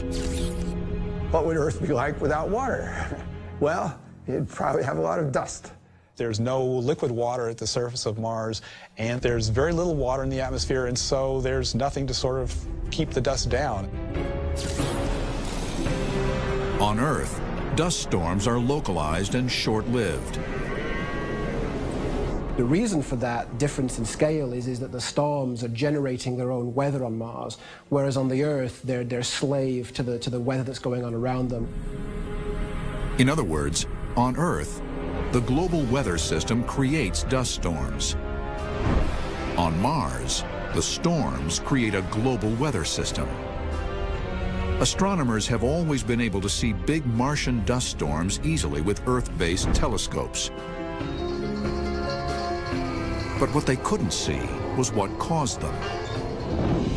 That would require a trip to Mars itself. In 2003, NASA landed 2 rovers called Spirit and Opportunity on the Martian surface. Their mission? To learn more about the geology of the red planet. NASA engineers always assumed that as these 2 vehicles roamed the Martian surface, dust would build up on their solar panels. If you have a lot of dust that's falling down out of the atmosphere and coating the panels, pretty soon you're not getting much sun to the silicon. And in fact, we thought that was what was going to kill the rover Spirit and Opportunity. Only it never happened. The rovers didn't die as expected. As dust built up on the panels, somehow something would clean them off. But how could this be? NASA engineers were baffled until the rovers themselves saw the culprit. Martian dust devils. It turns out that dust devils were sort of our white knight. They came along and cleaned off the solar panels just at the time when we were expecting to start having some problems. There are beautiful photos that actually show dust devils moving across the Martian atmosphere and ghostly soldiers moving out there in the distance. A dust devil is really an extreme form of rising hot air or convection. And that hot air wants to go up, and it comes up just like, water going down a drain. Well, this is air that just spirals up into the colder parts of the atmosphere. Whenever warmer air, which is less dense, rises up through cooler air, which is more dense, it rotates as it swirls upwards. Convection can be very powerful, strong enough to lift things up. On Earth, it lifts moisture, and that's how thunderstorms form. But on Mars, there is no moisture, so it lifts dry, dark dust and creates giant dust storms instead. Once airborne, Martian dust clouds absorb sunlight and heat the atmosphere. This supercharges the convection, lifting still more dust. That produces more winds, which bring up more dust, and these things can spread up to thousands of miles across, or even, in some cases, they can envelop the entire planet. And because the Martian atmosphere is so thin, it doesn't take much to get this cycle going. You get a lot more difference between the surface temperature and the air temperature, and so the convection on Mars is very much more vigorous. As a rule, Earth doesn't get the temperature extremes that Mars does. But sometimes, here and there in the deserts of Earth, convection can be very Martian-like. And we get dust devils, too. But at Arizona State University, Lynn Necrace makes dust devils to order in a lab to study them up close. He uses a vortex generator and substitutes lighter, dry ice for dust. What he creates is not an exact replica of how real dust devils form, but good enough to see how they pick up dust and debris. Natural dust devils usually form from the bottom up, as opposed to tornadoes, which form from top down. So what happens when we turn this on, we have the airflow starting, and as the airflow starts to rotate from the fans down to the floor, we actually end up having the vortex form.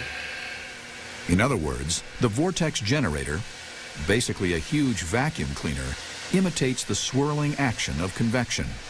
You can see here there's a wider base where larger particles of the dry ice are being swept up and gets wrapped up and tightens as it expands upward.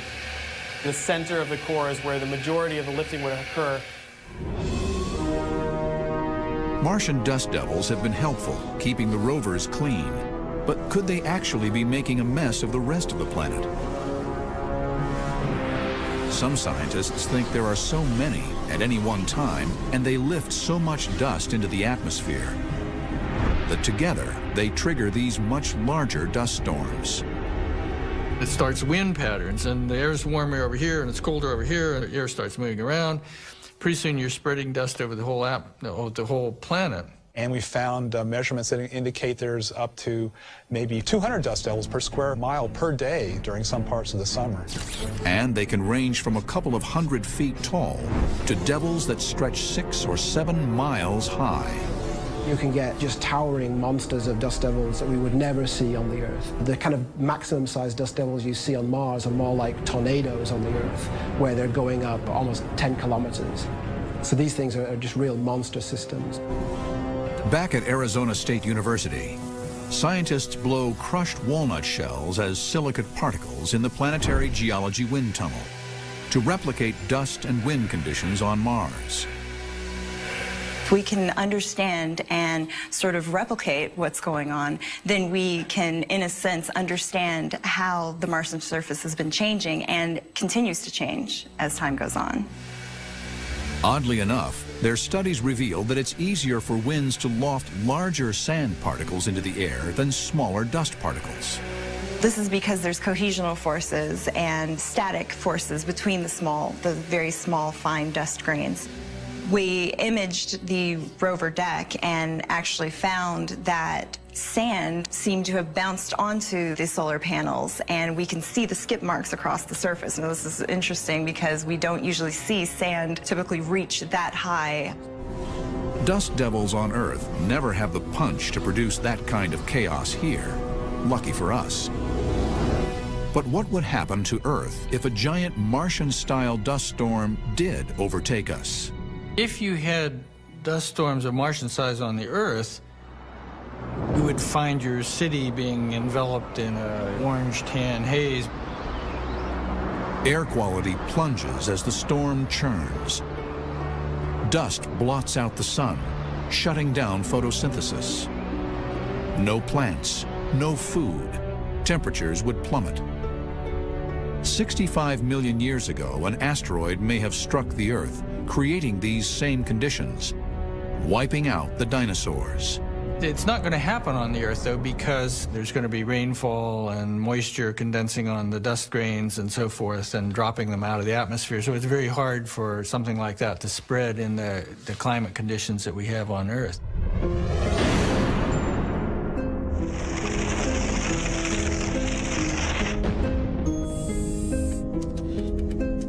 Forecasting Martian weather may someday be just as important as forecasting the weather on Earth. If we ever want to send a manned mission there, the word environment no longer really applies just to the meadow next door and the little stream down at the end of town. It's the whole inner solar system. I mean, that's really our environment now.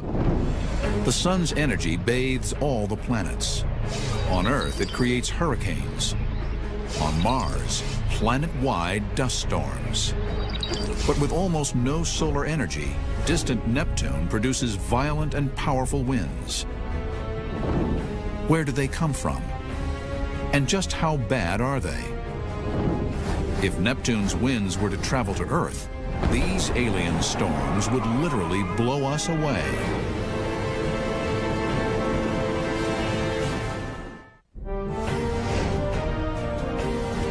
The orbit of Neptune lies 3 billion miles from the Sun, at the outer edge of the solar system. There's a lot we don't know about this big blue planet.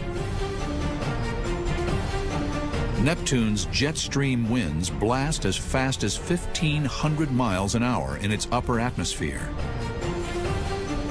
But how? The sun controls the weather on Earth and Mars, but it barely reaches out here. No sunlight means freezing temperatures, an average of minus 392 degrees Fahrenheit. So if there's no sun and no heat, where do these incredible winds come from? One of the interesting puzzles is that as you go further out in the solar system, you get further from the sun, the winds don't go down. You still get very strong winds. The energy for Neptune's winds must come from somewhere, and scientists are working to figure it out.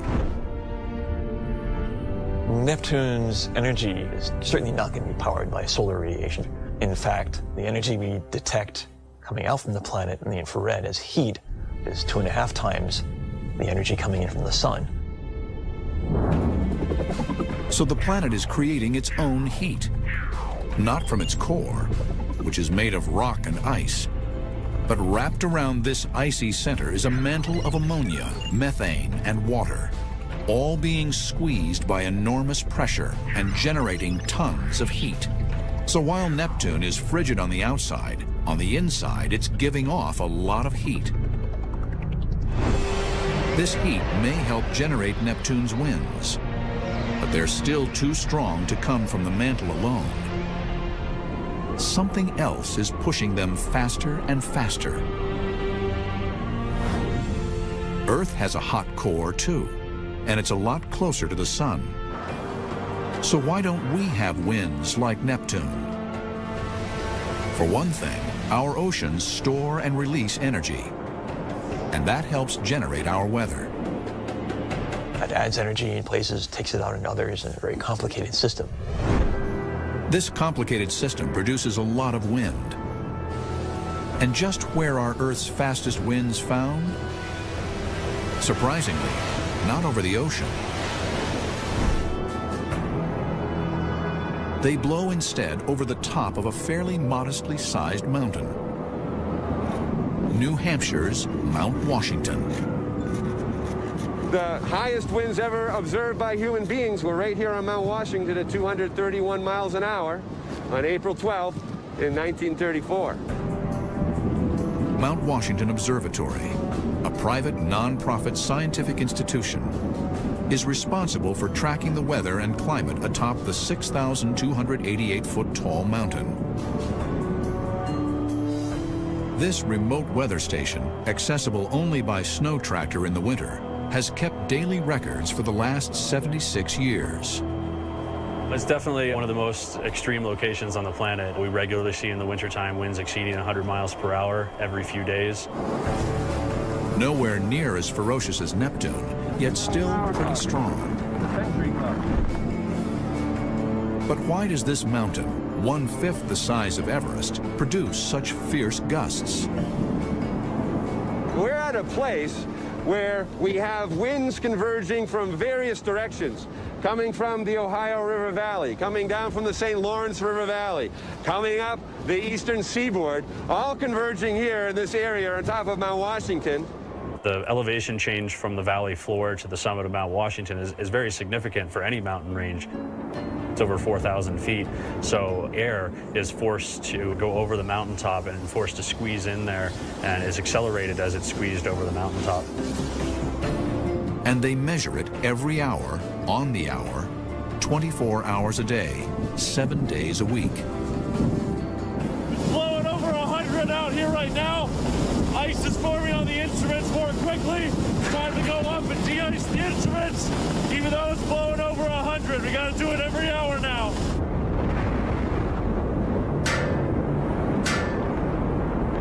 Ironically, Earth's uneven surface, which channels winds into powerful gusts on Mount Washington, ultimately knocks them down over time. And this is the big difference between weather on Earth and weather on Neptune. Earth has mountains that slow winds down. Neptune is as smooth as a cue ball. It's not so much a question of you're driving them stronger, because you're not. It's just that there's nothing to slow them down. Simply put, once Neptune's winds get blowing, there's nothing to get in their way. So what would an average Neptune wind speed of 850 miles an hour do to us here on Earth?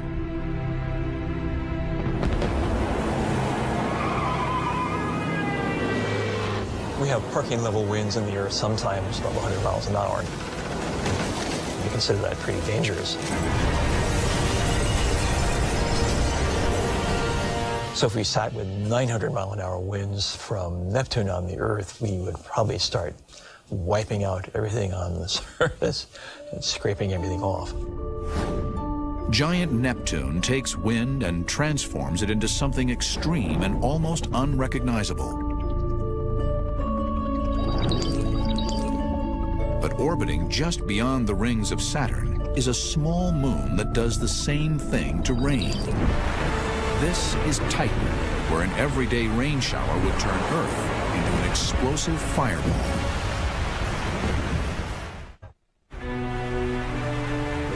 It's a cloudy day, and a gentle rainstorm starts.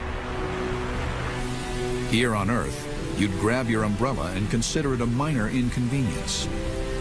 But this isn't Earth, and it's no ordinary rain. You're on Titan, a small moon of Saturn. And in this chemical downpour, you'd need more than an umbrella to protect you. The rules of Earth weather definitely don't apply here. But Earth and Titan are alike in a lot of ways. On Earth, we have a solid surface, a protective atmosphere, and plenty of water. All these things make life on our planet possible. There's really nowhere else quite like Earth anywhere in the solar system. But Titan comes close. Like Earth, it has a solid surface, and that's not all. Titan has an atmosphere that's, in general, very similar to Earth's. In some ways, it's mainly nitrogen, like Earth's atmosphere. It's rich with organic material, also like Earth's atmosphere. But similar isn't the same. Here on Earth, our atmosphere has a huge supply of water in it all the time, constantly evaporating and raining back down, like here on the Hawaiian island of Kauai. Today we're on the slopes of Mount Waialeale, which is the cloud-shrouded mountain behind us. It rains over 40 feet a year here. Earth's water cycle starts when warm, moist ocean air rises, forming clouds that eventually condense into rain. The rain falls back onto the land, where it eventually drains back into the ocean, starting the cycle again. When water evaporates, it absorbs solar radiation. When water condenses, it releases all that energy into the atmosphere. And this transfer of heat helps to moderate conditions on Earth. Earth's water stores as much as 80% of the sun's heat, helping keep our temperatures steady from the equator to the poles. Scientists theorize that Titan might have water or some other liquid that might produce a similar effect.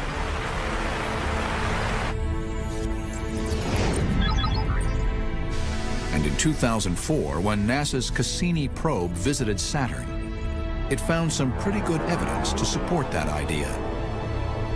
If you went to Titan and you were looking at the landscape, you would see something that in some ways would look almost familiar to you. You might see big mountains and valleys that were carved out by running liquids. In fact, as Cassini flew past hazy Titan, its radar read the surface below. Scientists saw channels cutting across the surface, much like rivers on Earth do. Some as long as 900 miles. The first strong evidence of liquid on Titan. There are large bodies of liquid on the surface of Titan. Nowhere else in the solar system except for the Earth are there any large bodies of liquid. Could water, the liquid that carves Earth's mountains and valleys, also be carving these features on Titan's surface? Or could it be something else? The problem is that Titan is too far away from the sun. If it was water, it would be frozen solid. It's about minus 300 Fahrenheit on Titan, so things behave very differently on Titan than on Earth. Because it's so cold, methane, which is a gas on Earth, is a liquid on Titan. One mystery solved. But just because methane is a liquid on Titan's surface doesn't mean it's part of a weather cycle like water on Earth. So how do we know that this methane also falls from Titan's sky? That answer is shrouded in mystery, literally. Titan's completely covered in a thick haze of smog particles, like a very, very bad day in Los Angeles. Despite the haze, the Cassini probe once again revealed the answer. We can see the upper clouds, and we can see evidence for rainfall because the clouds drop very precipitously. We hypothesize that we're seeing the effects of rainfall. Methane rainfall. We think that Titan has methane monsoons, so we think that sometimes Titan has a lot of rain that is able to carve rivers and leave large fluvial deposits on the surface. Cassini's radar imaging also revealed large methane seas on Titan's surface. If you have liquid methane on the surface, in a lake, for example, that methane can evaporate off and become methane gas in the atmosphere. So you have kind of a cycling of methane between liquid phase and gaseous phase and between the surface and the atmosphere. That's very similar to the water cycle that occurs on the Earth. But methane is a flammable gas. So why isn't Titan on fire? For any combustion, you need two things. You need both a fuel, which methane is, but you also need oxygen. And on Titan, you lack the oxygen. So the whole thing is basically a big fuel canister, but there's no oxygen with which to burn it, and so it's all very stable. If it were cold enough here on Earth to produce methane rain, the oxygen in our atmosphere would create a worldwide firestorm.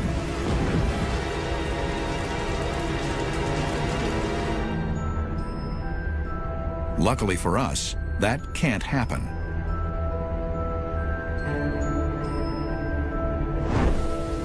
Titan's methane cycle makes it both alien and familiar to us.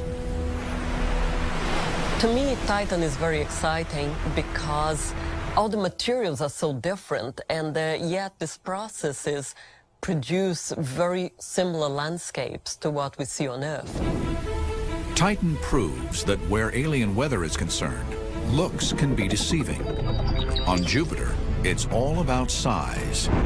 Drop the great red spot onto our world, and it makes even our worst hurricanes look like a breeze.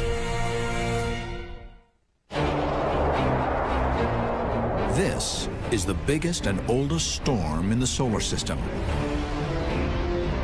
and Jupiter's most famous feature.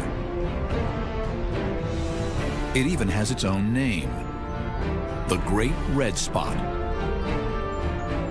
It's about 2 or 3 times the size of the Earth, which makes it the mother of all storms. We've known about the Great Red Spot in Jupiter's southern hemisphere for more than 300 years. When Galileo invented the telescope, within a few tens of years, people had seen the Great Red Spot, and it's still there. Familiar yet mysterious. Nobody knows how the Great Red Spot formed. But scientists are finally probing below Jupiter's cloud tops to uncover more about this enormous alien storm. The storm is powerful. With wind speeds of 300 miles per hour, it rises miles above the surrounding clouds.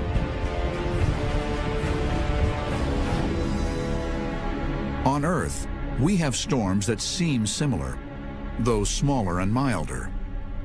Hurricanes. Also known as cyclones or typhoons, depending on where they form. They're our most destructive weather systems.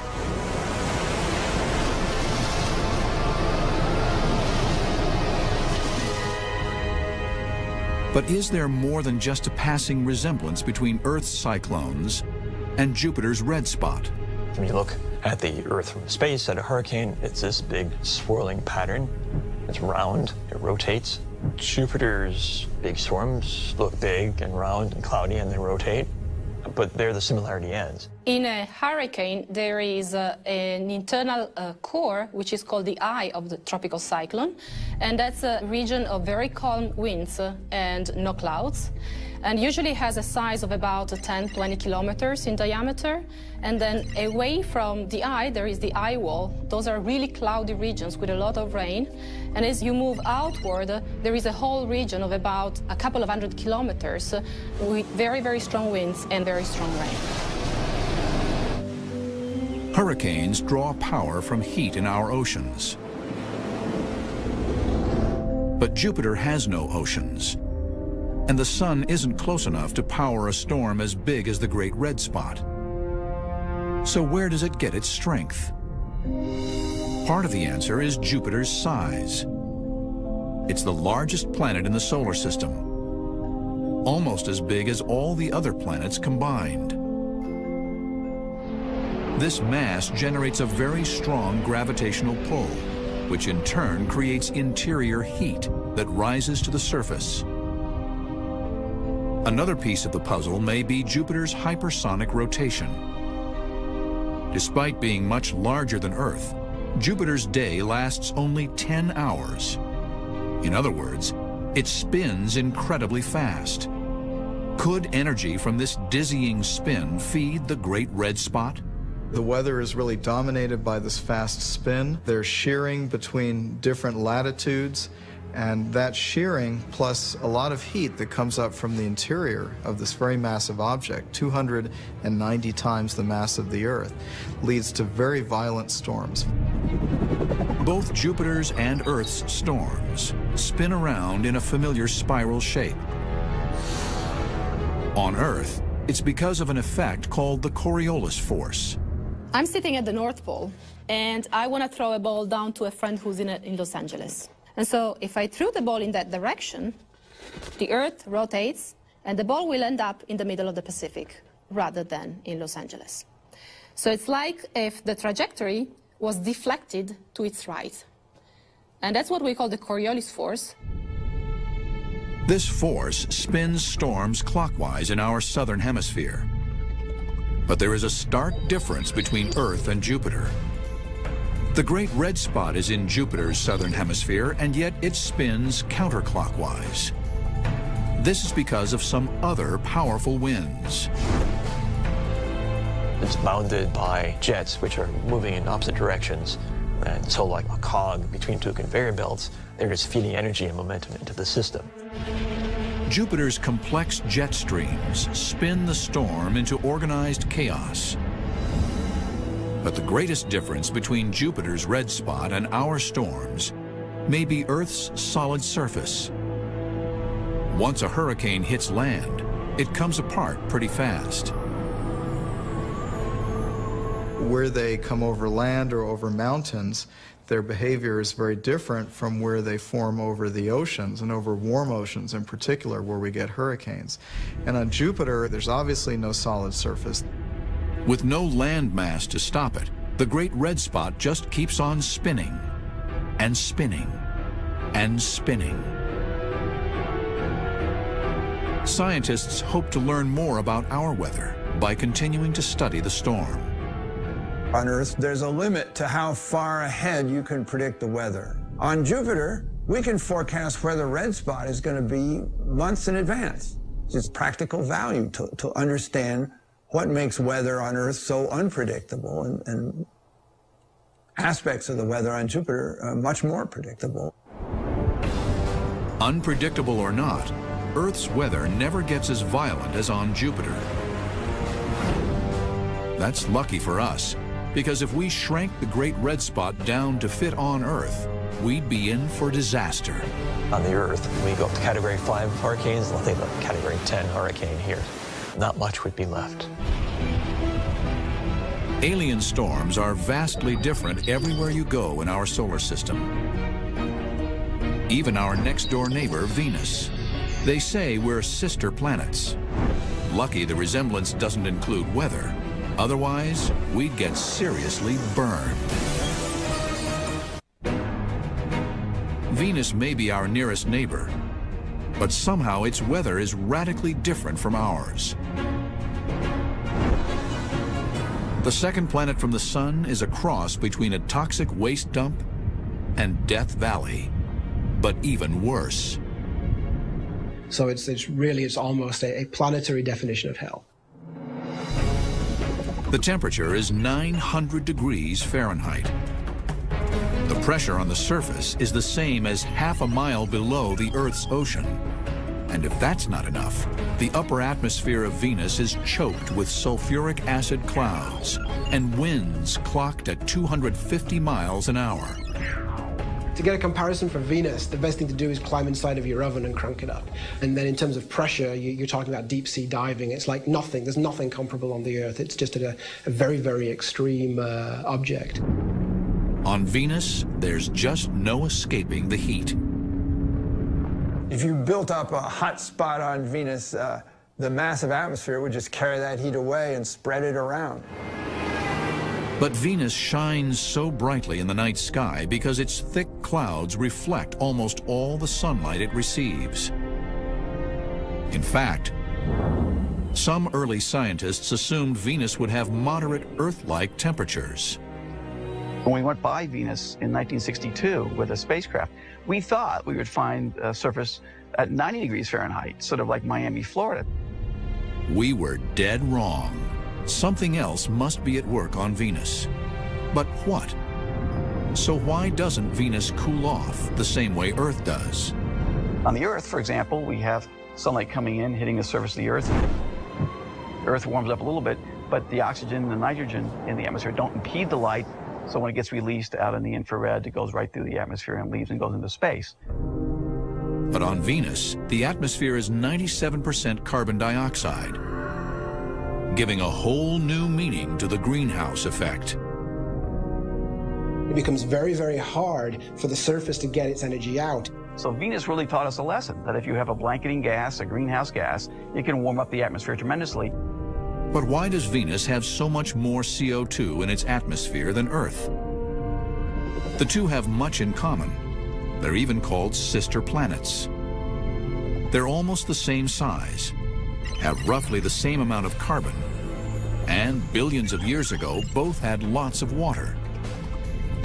But eons ago, their paths mysteriously diverged. On Earth, water fostered life. The Earth has most of its carbon in life forms, in the trees and the animals. But if you took all that carbon that's in the near-surface rocks and burned it up or released it, you would then create an atmosphere very much like Venus.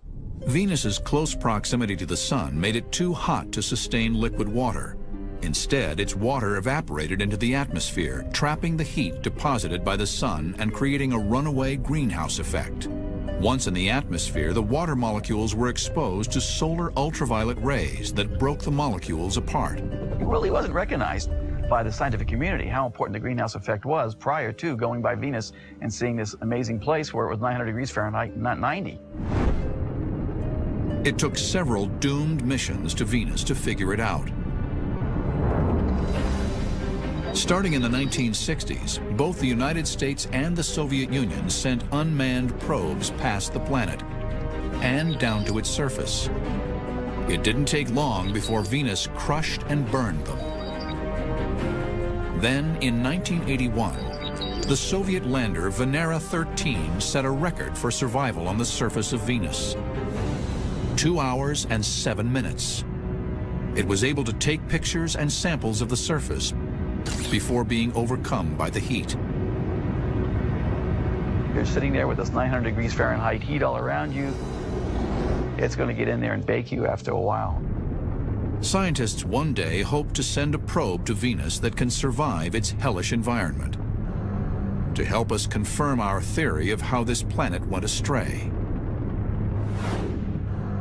Because if circumstances were just a little different, our sister planet might just be our twin. Remove our atmospheric shield, and you're on the road to hell. As soon as you're heated up to something like 400 degrees or so, you'd probably start getting some smoldering smoke, and way before it hit the 900 degrees, the Earth would burst into flames because of all the oxygen around. Once the oceans boiled away, the carbon locked in rocks on the ocean floor would cook, and over millions of years re-enter the atmosphere. Probably if you came back to the Earth system after this happened, you'd find a planet looking much like Venus. We're a long ways away from such a drastic change, but it's sobering to look at Earth's sister planet when the sister planet went on a very different track than we did. So cosmic forces turned Venus into a planetary barbecue. But on this violent, stormy world, time and the elements have produced some of the strongest thunderstorms ever measured. Welcome to Saturn.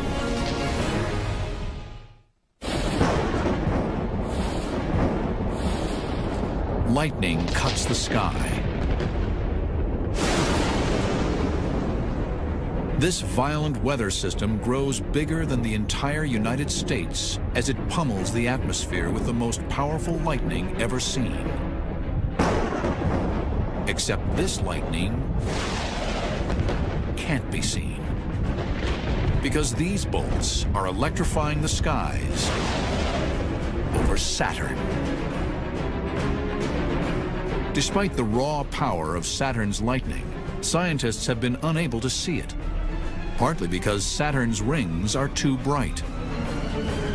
The rings are so bright, if you were on the night side of Saturn, it would be considerably brighter than the Earth under a full moon. But Saturn also hides its lightning within thick, choking clouds of ammonia.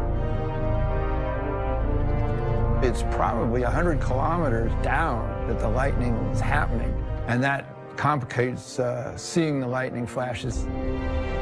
But the lightning is there, and scientists know it because they've heard it. Radio wave detectors on the Cassini orbiter have recorded the sound of Saturn's lightning.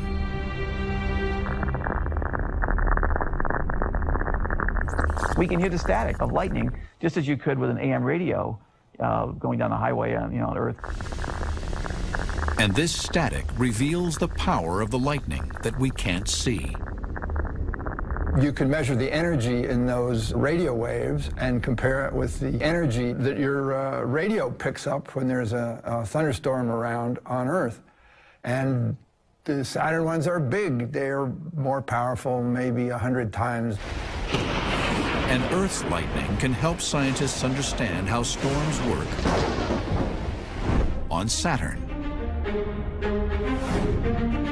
Within Earth's storm clouds, just like in Saturn's, updrafts drive moisture higher, causing ice to form.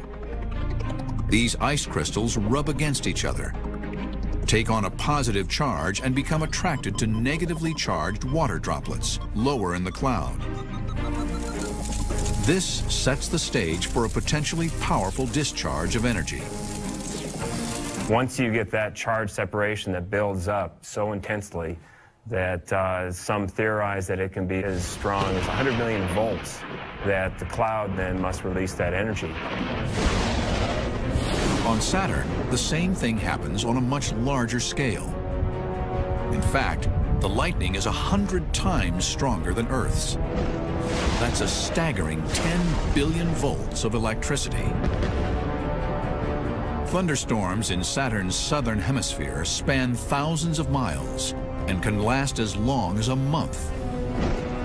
But scientists aren't sure what makes Saturn's storms bigger and longer lasting.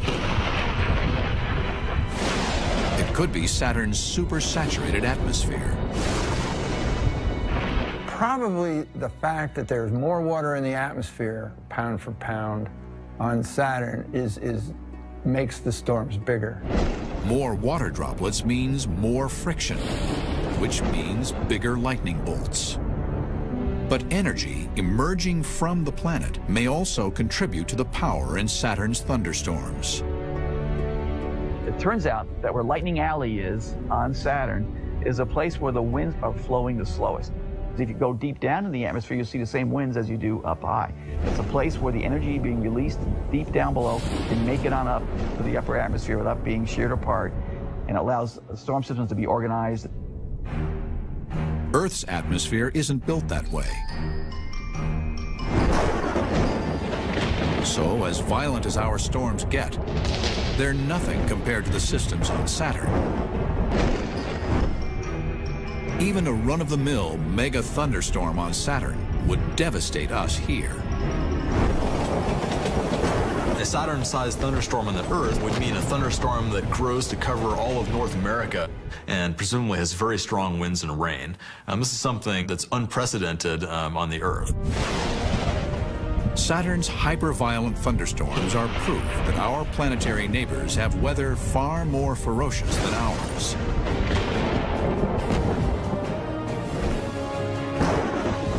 But the laws of physics that create Saturn's storms are the same laws that create our own weather. Massive dust storms, unrelenting winds, killer lightning, powerful hurricanes, and searing heat. This cosmic boulder rockets in from deep space on a direct collision course with Earth. When it hits, it unleashes a global catastrophe. This is not science fiction. It happened 65 million years ago. And much of life on Earth, including the dinosaurs, died. Today, many scientists believe that this is not a one-time event. That what wiped out the dinosaurs could happen again. And we could be next. Will another impact occur? You bet. It's going to happen again. The Earth is sitting out there with a bullseye on it. What are these mysterious invaders? Where do they come from? And if one threatens the Earth again, will we be able to stop it in time?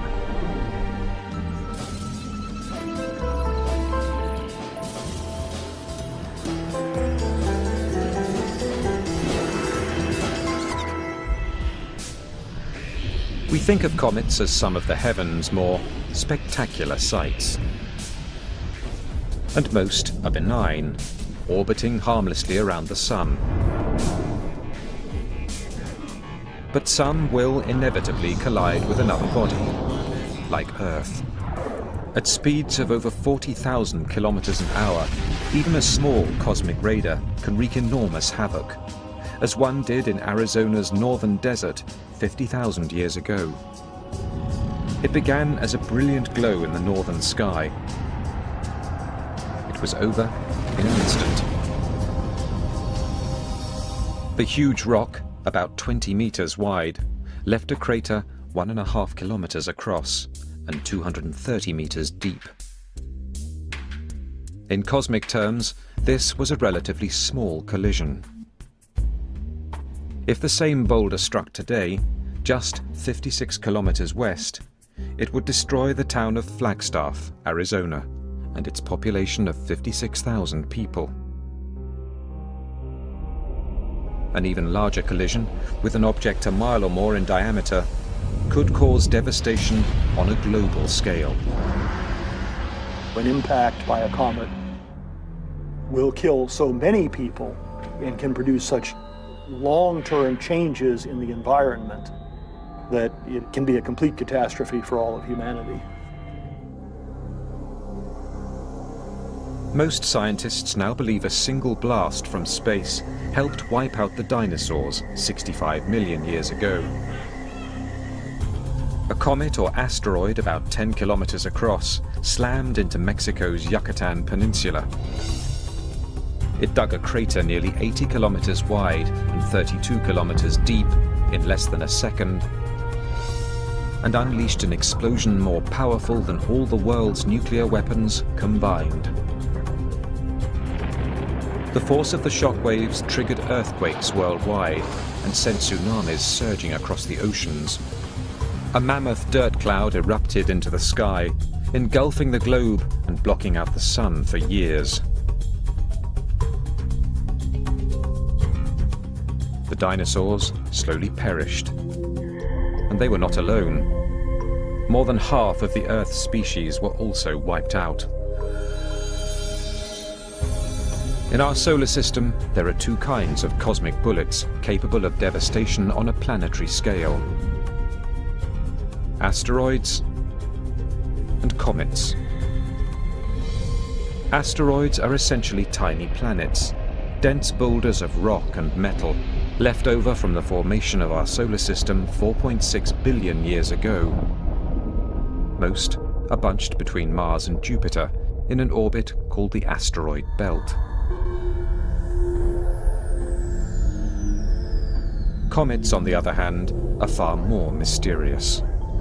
Though also formed at the birth of our solar system, they are made up of rock and ice. Many, like Halley's Comet, orbit the Sun in predictable paths, on predictable schedules. But there are countless others we know nothing about. They come hurtling out of the ether at unimaginable speeds, of up to 160,000 kilometers an hour. For scientists peering into space, they appear as lumps of charcoal on a black canvas, invisible until they are practically upon us. Only near the Sun do comets become easier to detect. These icy bodies shed gas and dust as the Sun warms them. When light hits the debris, they blaze into view and can be seen for millions of kilometers. But by that time, if one is headed for us, it may be too late to do anything to stop it. To date, more than 1,000 comets have been identified. Every year, we spot perhaps 100 comets we've never seen before entering the inner solar system. Each new arrival increases the odds that one will eventually strike the Earth.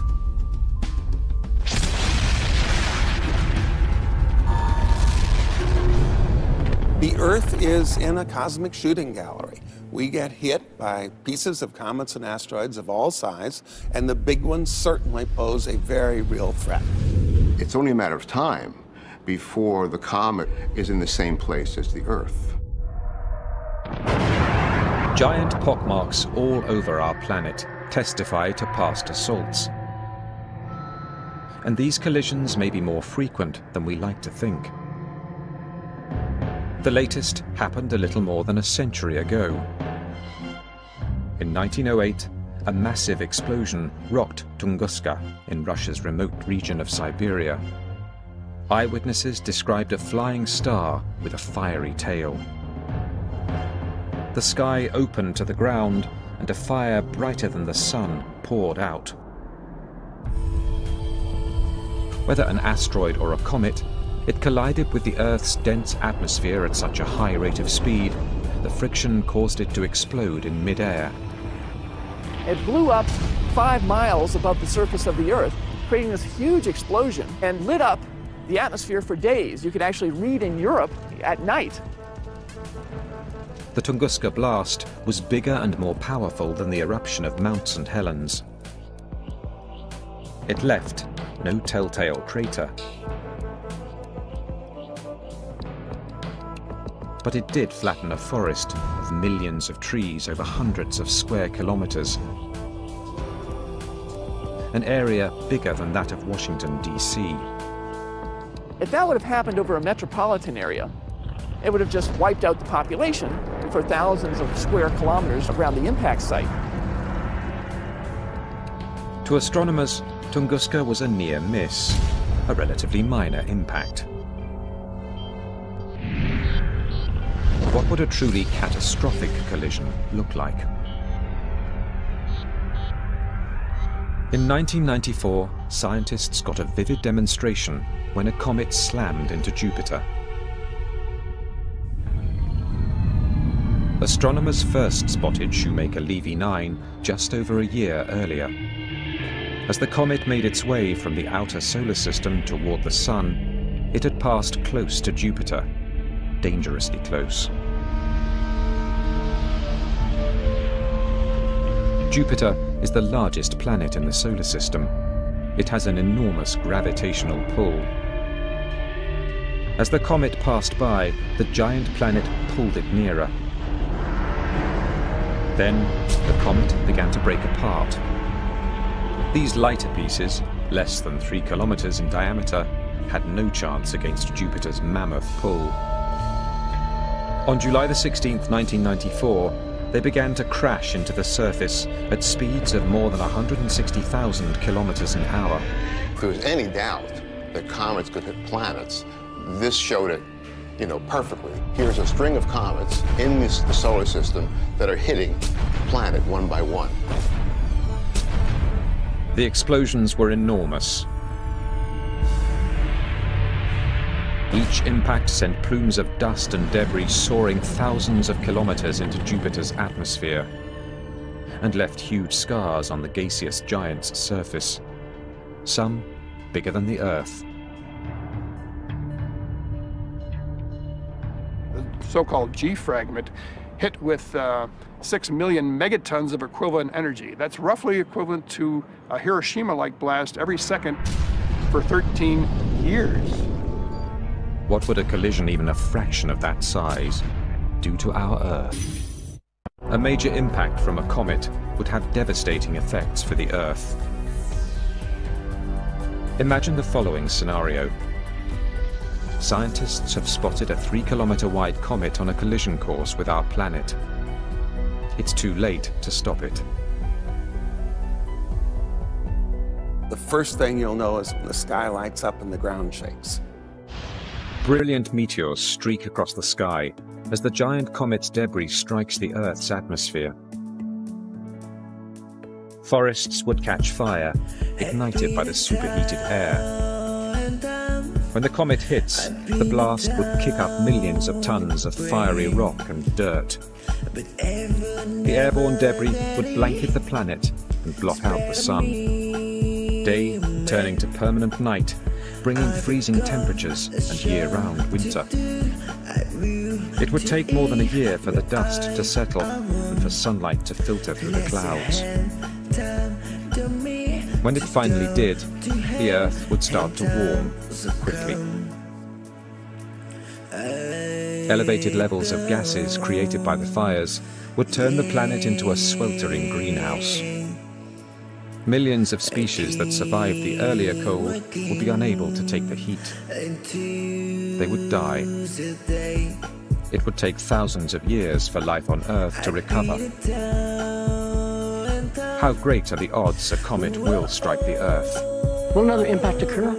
You bet. It's going to happen again. The Earth is sitting out there with a bullseye on it.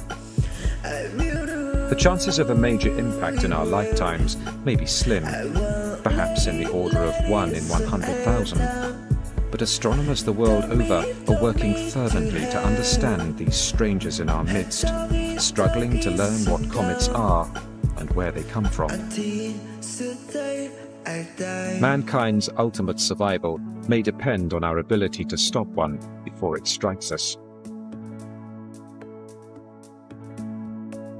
In the 17th century, stargazers observed how some comets orbit the Sun in regular intervals, like the planets.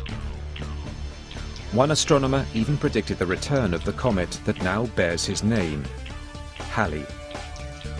But no one knew what they were made of or where they came from. As late as 1950, astronomers could only guess at their true nature. Fred Whipple, the father of cometary astronomy, envisioned comets as flying mountains of frozen gases, ice, dust and dirt. He called them dirty snowballs. He theorized that as comets neared the Sun, they shed dust and gas as their ice vaporized, forming their signature tails.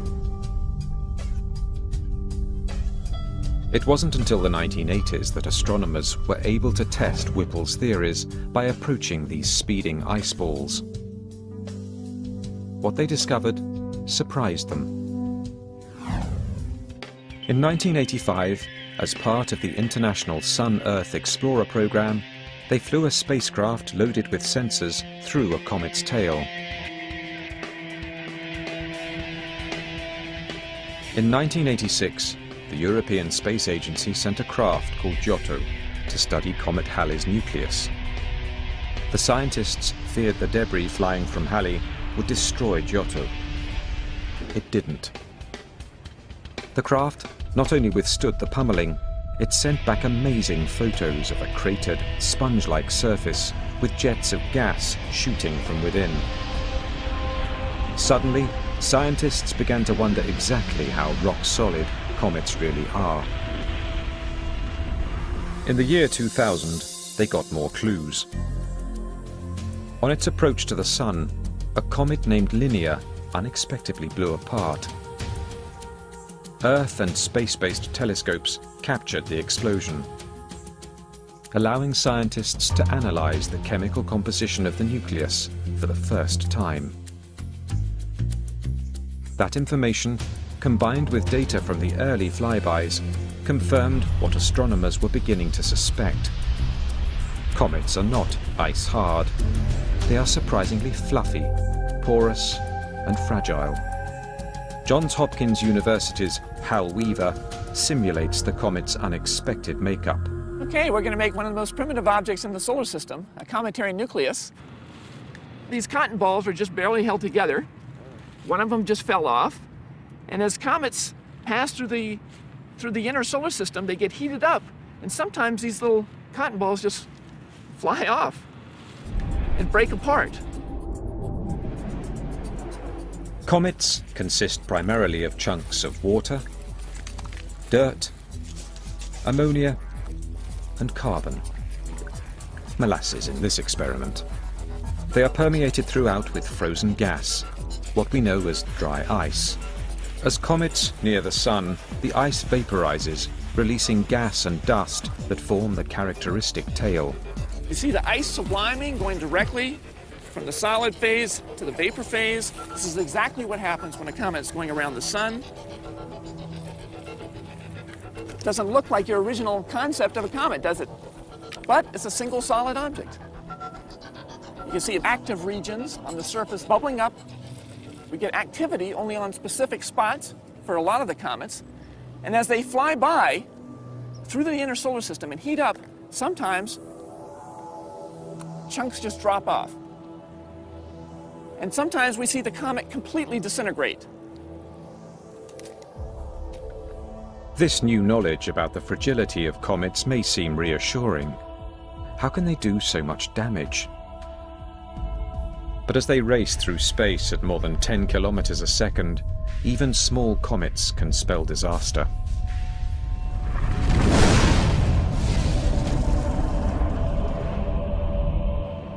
Donald Yeomans studies comets for NASA's Jet Propulsion Laboratory.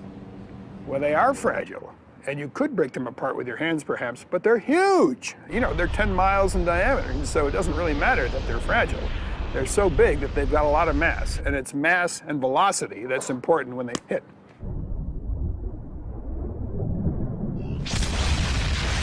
We can't stop a comet heading towards Earth if we can't see it. But that's another mystery plaguing scientists. Where do these cosmic travelers come from? Astronomers have long observed comets emerging from deep space. To know exactly where they've been, they would need to get their hands on actual comet dust, a record of a comet's birth and its travels. 3, green board all the way across. 2, we have main engine start. 0, and liftoff of the Stardust spacecraft. In February 1999, NASA's Stardust spacecraft began a voyage to rendezvous with a distant comet named Wild 2. Its bold mission was to collect dust from Wild 2 and return it to Earth. By raising a giant gel-filled Petri dish, roughly 30 centimeters in diameter, it collected more than 1,000 samples as it sped by the comet at almost 32,000 kilometers an hour. The mission was a remarkable success. In January 2006, 7 years after liftoff, Stardust's cargo capsule returned to Earth. Contents have been a treasure trove for scientists. We thought comets all formed from stuff pretty far from the sun. We're finding in this comet grains that formed right next to our sun. Born near Earth, when our solar system was formed, the comet then fell into an orbit that took it far beyond, according to surprising new data from Stardust, much farther than scientists once thought. There's not just material from our own solar system at its birth stages, but also materials from different distant stars mixed in as well. Also materials forming far from it and just sort of like passing by. It's a real grab bag of things in our galaxy. The story of the comet's origin begins 4.6 billion years ago. Our solar system is in the midst of a fitful birth. In the center, a cloud of gas and dust begins to contract into an immense disk. The disk's powerful gravity sucks masses of matter inwards. Pressures and temperatures soar until the enormous dense ball ignites, its gases and matter imploding in nuclear fusion. A star, our sun, is born. Left to orbit the newborn sun is a fog of debris. The fragments careen into one another and clump together into celestial dust balls. Over millions of years, these monster clumps grow larger as they orbit the sun, until they form an array of planets, including our Earth. But some dust balls, future comets, do not merge and condense into planets. 1 billion or more slowly gravitate to an orbit between Neptune and Pluto, a region called the Kuiper Belt. Trillions of others are exiled partway to the next star, to a nebulous realm called the Oort cloud. Hurled outward by the gravitational fields of large planets like Jupiter, they have elliptical orbits that vary greatly. You've got the Kuiper Belt region of comets, and they're mostly compressed into a plate-like distribution. But in the Oort cloud, which is 1,000 times further out, they're in a veritable cloud. So you've got objects in this kind of an orbit, this kind of an orbit, that kind of an orbit, they're coming in from the outermost edge of the solar system. Amazingly, astronomers did not confirm the Kuiper Belt's existence until 1992, even though it is part of our solar system. Today, they believe the Kuiper Belt is the outer range of comets with the most stable orbits, those that enter the inner solar system every 300 to 200 years. The best known of these, Halley, returns every 76. But it is the second region, the Oort cloud, 2 light-years away, that troubles scientists most. Scientists believe an occasional disruption, like a change in a star's gravitational field, will eject a comet from this cloud. It can then fall under the gravitational pull of our own sun and start a journey towards our inner solar system, taking thousands of years. Scientists have no way to predict when these comets will appear, and they can come from any direction. One may already be on a collision course with Earth. For these fragile outcasts, every journey into the inner solar system is fraught with peril. Some will lose their icy payload and become dormant as the sun burns off their gases. Some will break apart as their icy glue melts in the solar heat. The fragments may continue to circle the sun, appearing to us as meteor showers or shooting stars. Some comets will enter Jupiter's orbit, drawn by its enormous gravitational field. The giant planet then catapults the invaders back out of the solar system. But some will run full tilt into another heavenly body.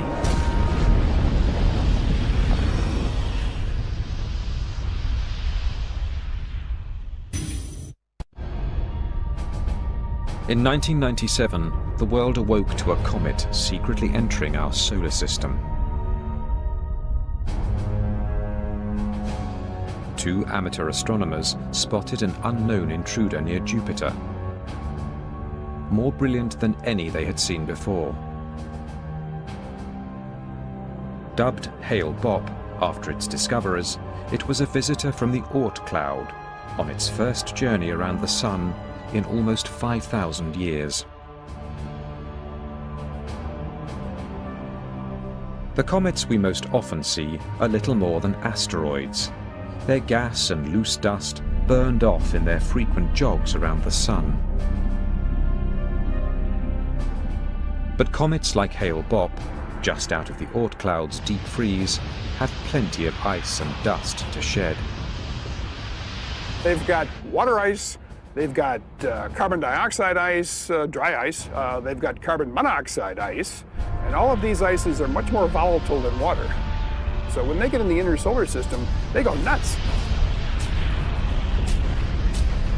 Fortunately, we could marvel without fear at Hale-Bopp's glorious moment in the Sun.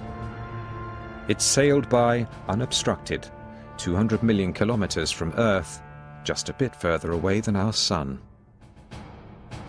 But what if it had been on a collision course with our planet?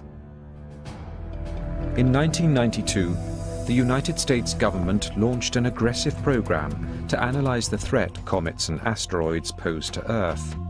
It's called the SpaceGuard Survey. Today, scientists all over the world are involved in the painstaking process. They point their telescopes at a single region of the sky and take periodic snapshots.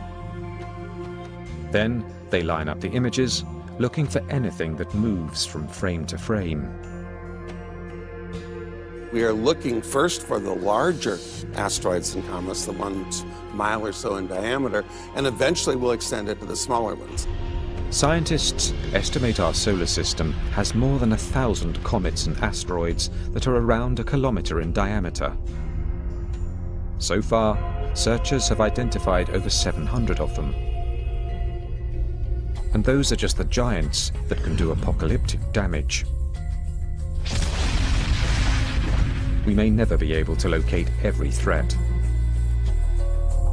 There could be millions of comets and asteroids that measure 100 meters or so, the length of a sports field. That's more than 3 times the size of the rock that slammed into Arizona 50,000 years ago. Still, telescopes are a first line of defense against what could be a major disaster for our planet.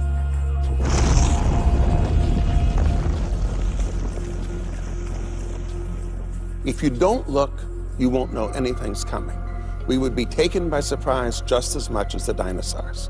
If you do carry out a survey, then you hope that you can have warning.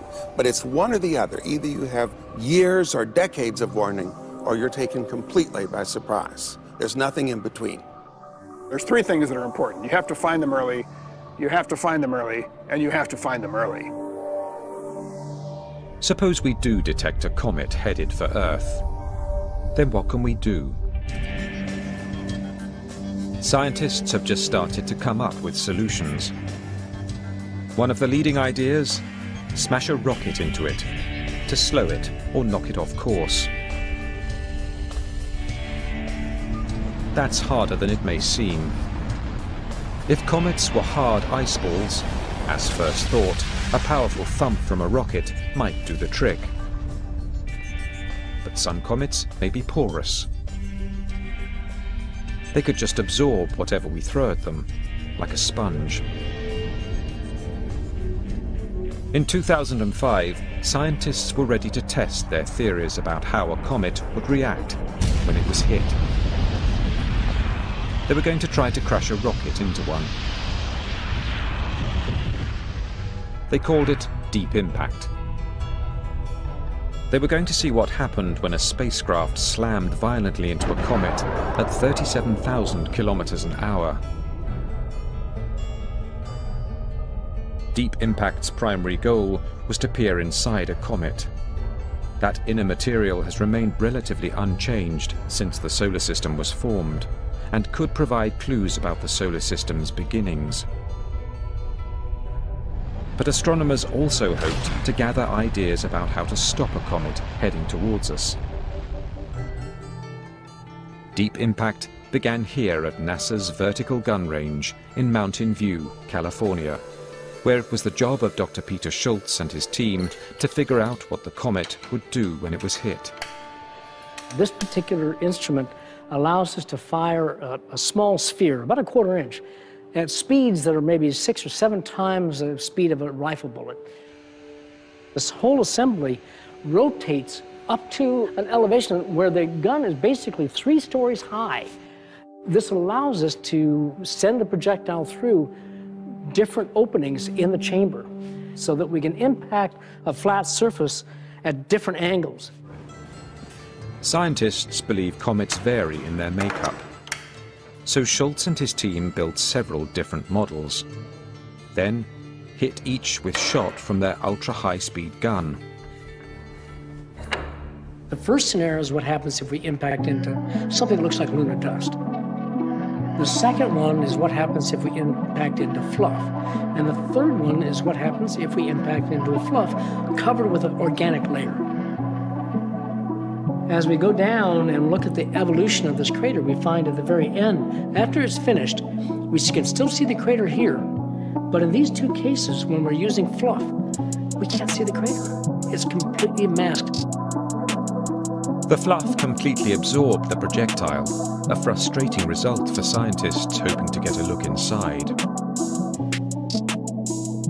And there was another possibility Schultz had to consider. What if the entire comet is extremely fragile and porous? He searched for a substance for that simulation. The comet may be sort of like a fluff ball. It may have been very low density. What do we do to try to simulate that? The best thing probably is a complex organic. What would that be? Cotton candy. So what we're going to try to do is to concoct a superficial comet, an imaginary comet, and see if we can't fire into that and see what happens. So what we'll end up doing here is to get this very low density, this fibrous material, Okay, that looks pretty good. Okay, what we're now going to do is we're going to suspend this in the vacuum chamber, slam into it at a very high velocity, and we're going to find out whether it blows it apart or if the projectile will go straight through.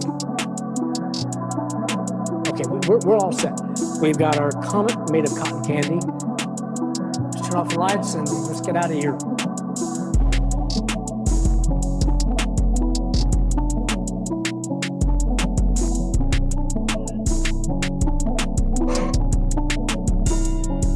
The projectile soared right through the comet. The force shattered it. Oh, is that cool? Kapow! Well, it did drill through it. Yeah. Gosh. Okay, I gotta see this. Oh my God! There's no more comet, that's for sure. What a mess. But this is not good news. A shattered comet can be even more dangerous than an intact one. The pieces tend to remain on the same path, turning one projectile into many. In 2005, once the team had completed their tests, NASA was ready to take the plunge. It would try to drive an impactor into a comet to find out what's inside. Deep Impact's principal investigator is the University of Maryland's Dr. Michael Ahern. So here we have the model of both Deep Impact spacecraft. Many people think it was only one spacecraft, but it's really two. The flyby spacecraft has all the instruments on this platform on one side, and if I turn it around, these are the solar panels that provide the electric power. Here's the impactor. That is a 1/3 of a ton geologist's hammer with which you hit something to see how it behaves when you hit it. January the 12th, 2005. After 6 years of study and preparation, Deep Impact was ready for liftoff. 3, 2, 1. We have ignition and liftoff of a Delta II rocket carrying Deep Impact. The spacecraft's destination was a comet named Tempel 1. Discovered in 1867, it's well known to astronomers.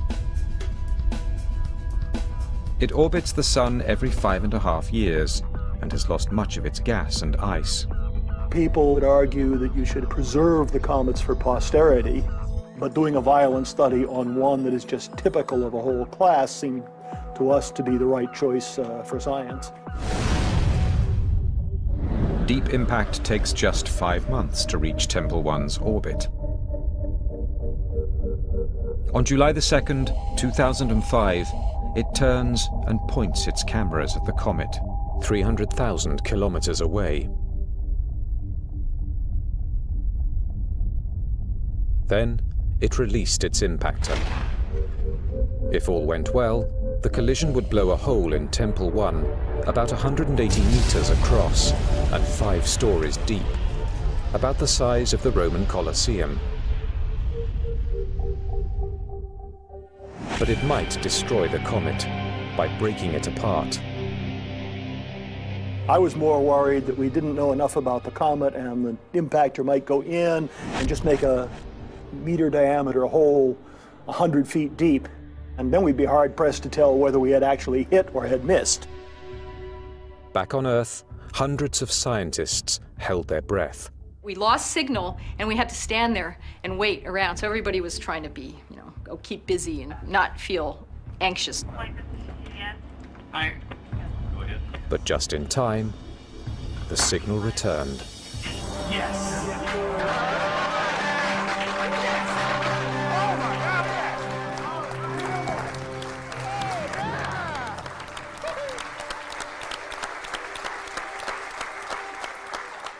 The energy went in, bounced back, and drew out all this material from beneath the surface, which was then exposed out in space into sunlight.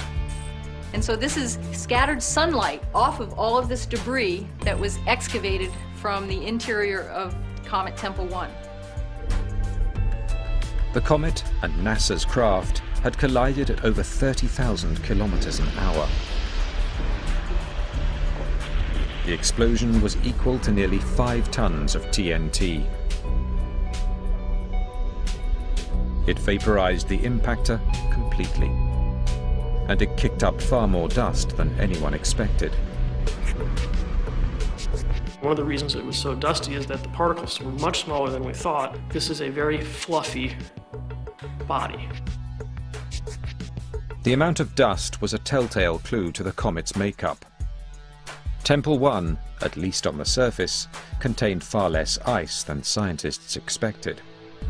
There was no way that there were large blocks of ice anywhere or rock. And that really is helping us formulate how did these comets get put together? How did they break up? This is the first data we've ever had. So in that sense, it's revolutionary. Analysis of the dust showed molecules containing carbon, organic material. So it's plausible that comets could have brought such material to Earth early in its history. A return mission is planned to take another look.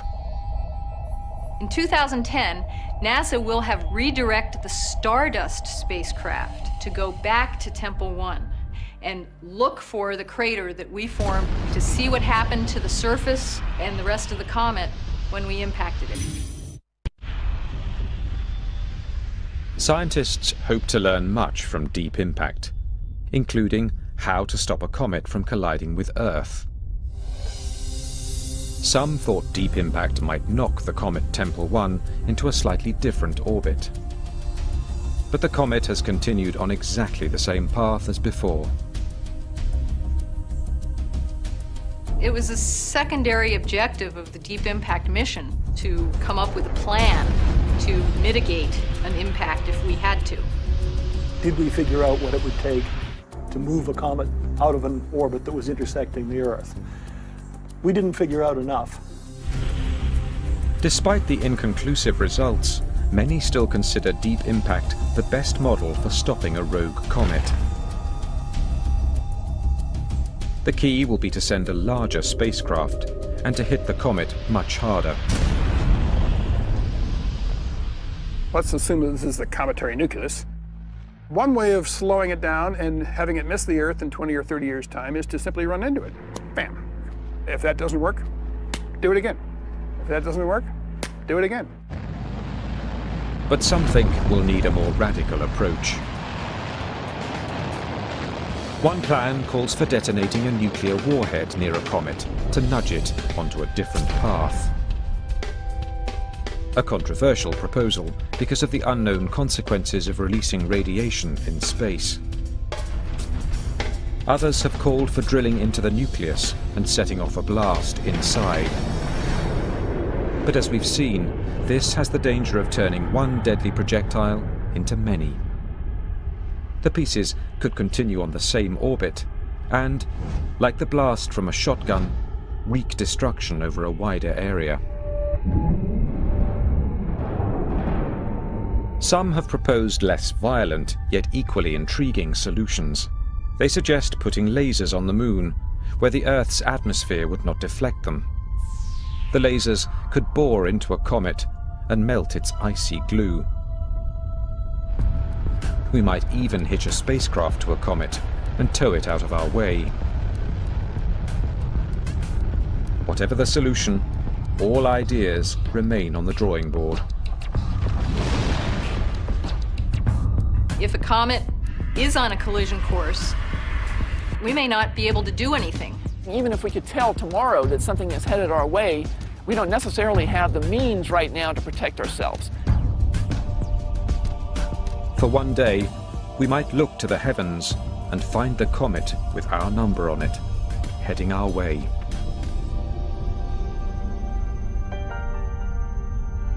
March the 23rd, 1989.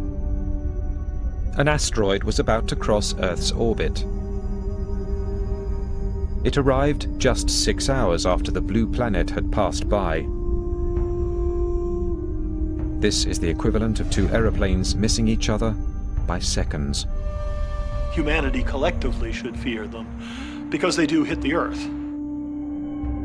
But while comets can be emissaries of death, we're learning that, surprisingly, they can also be agents of rebirth.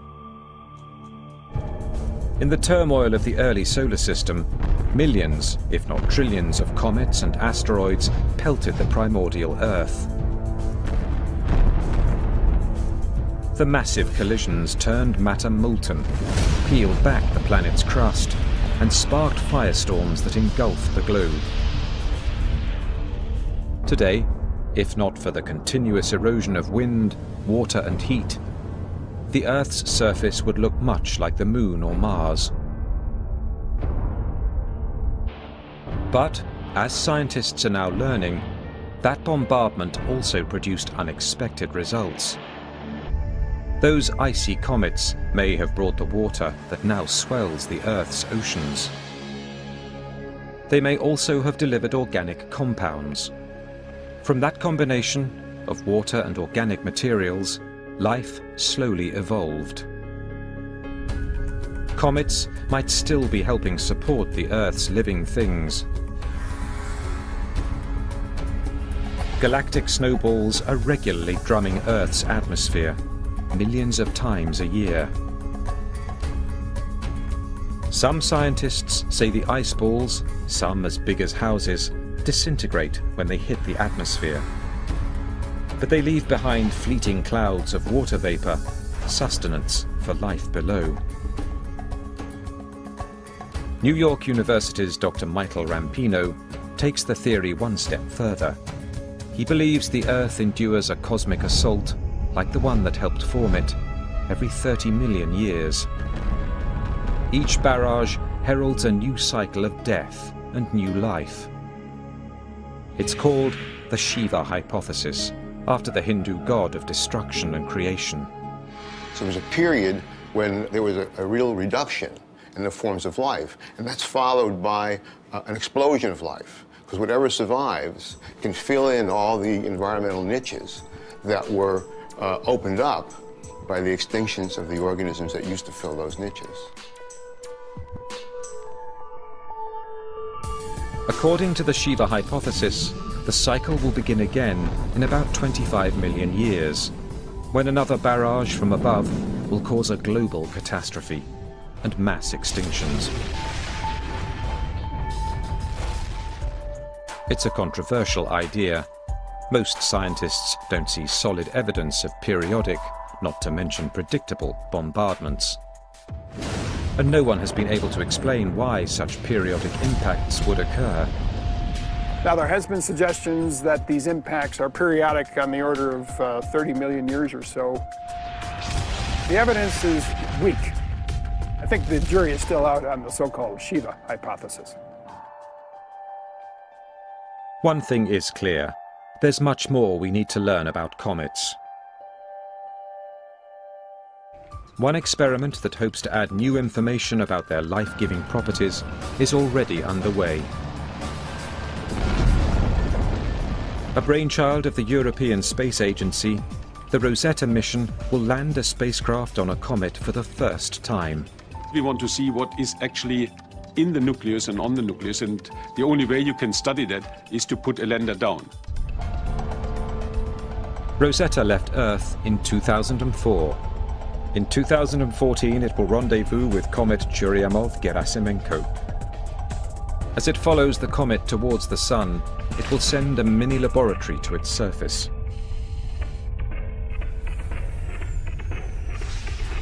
The lander will drill into the nucleus and extract samples. Then it will analyze them. We didn't bring the sample back to the Earth, to the laboratory. We bring the laboratory to the comet and study it there.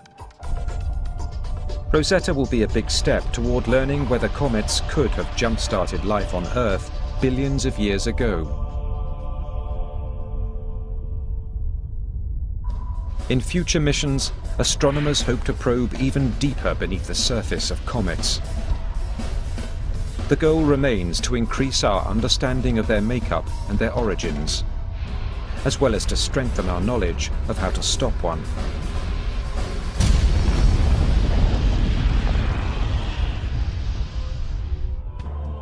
But the next time a comet blazes across the sky, we can look at it in a whole new light.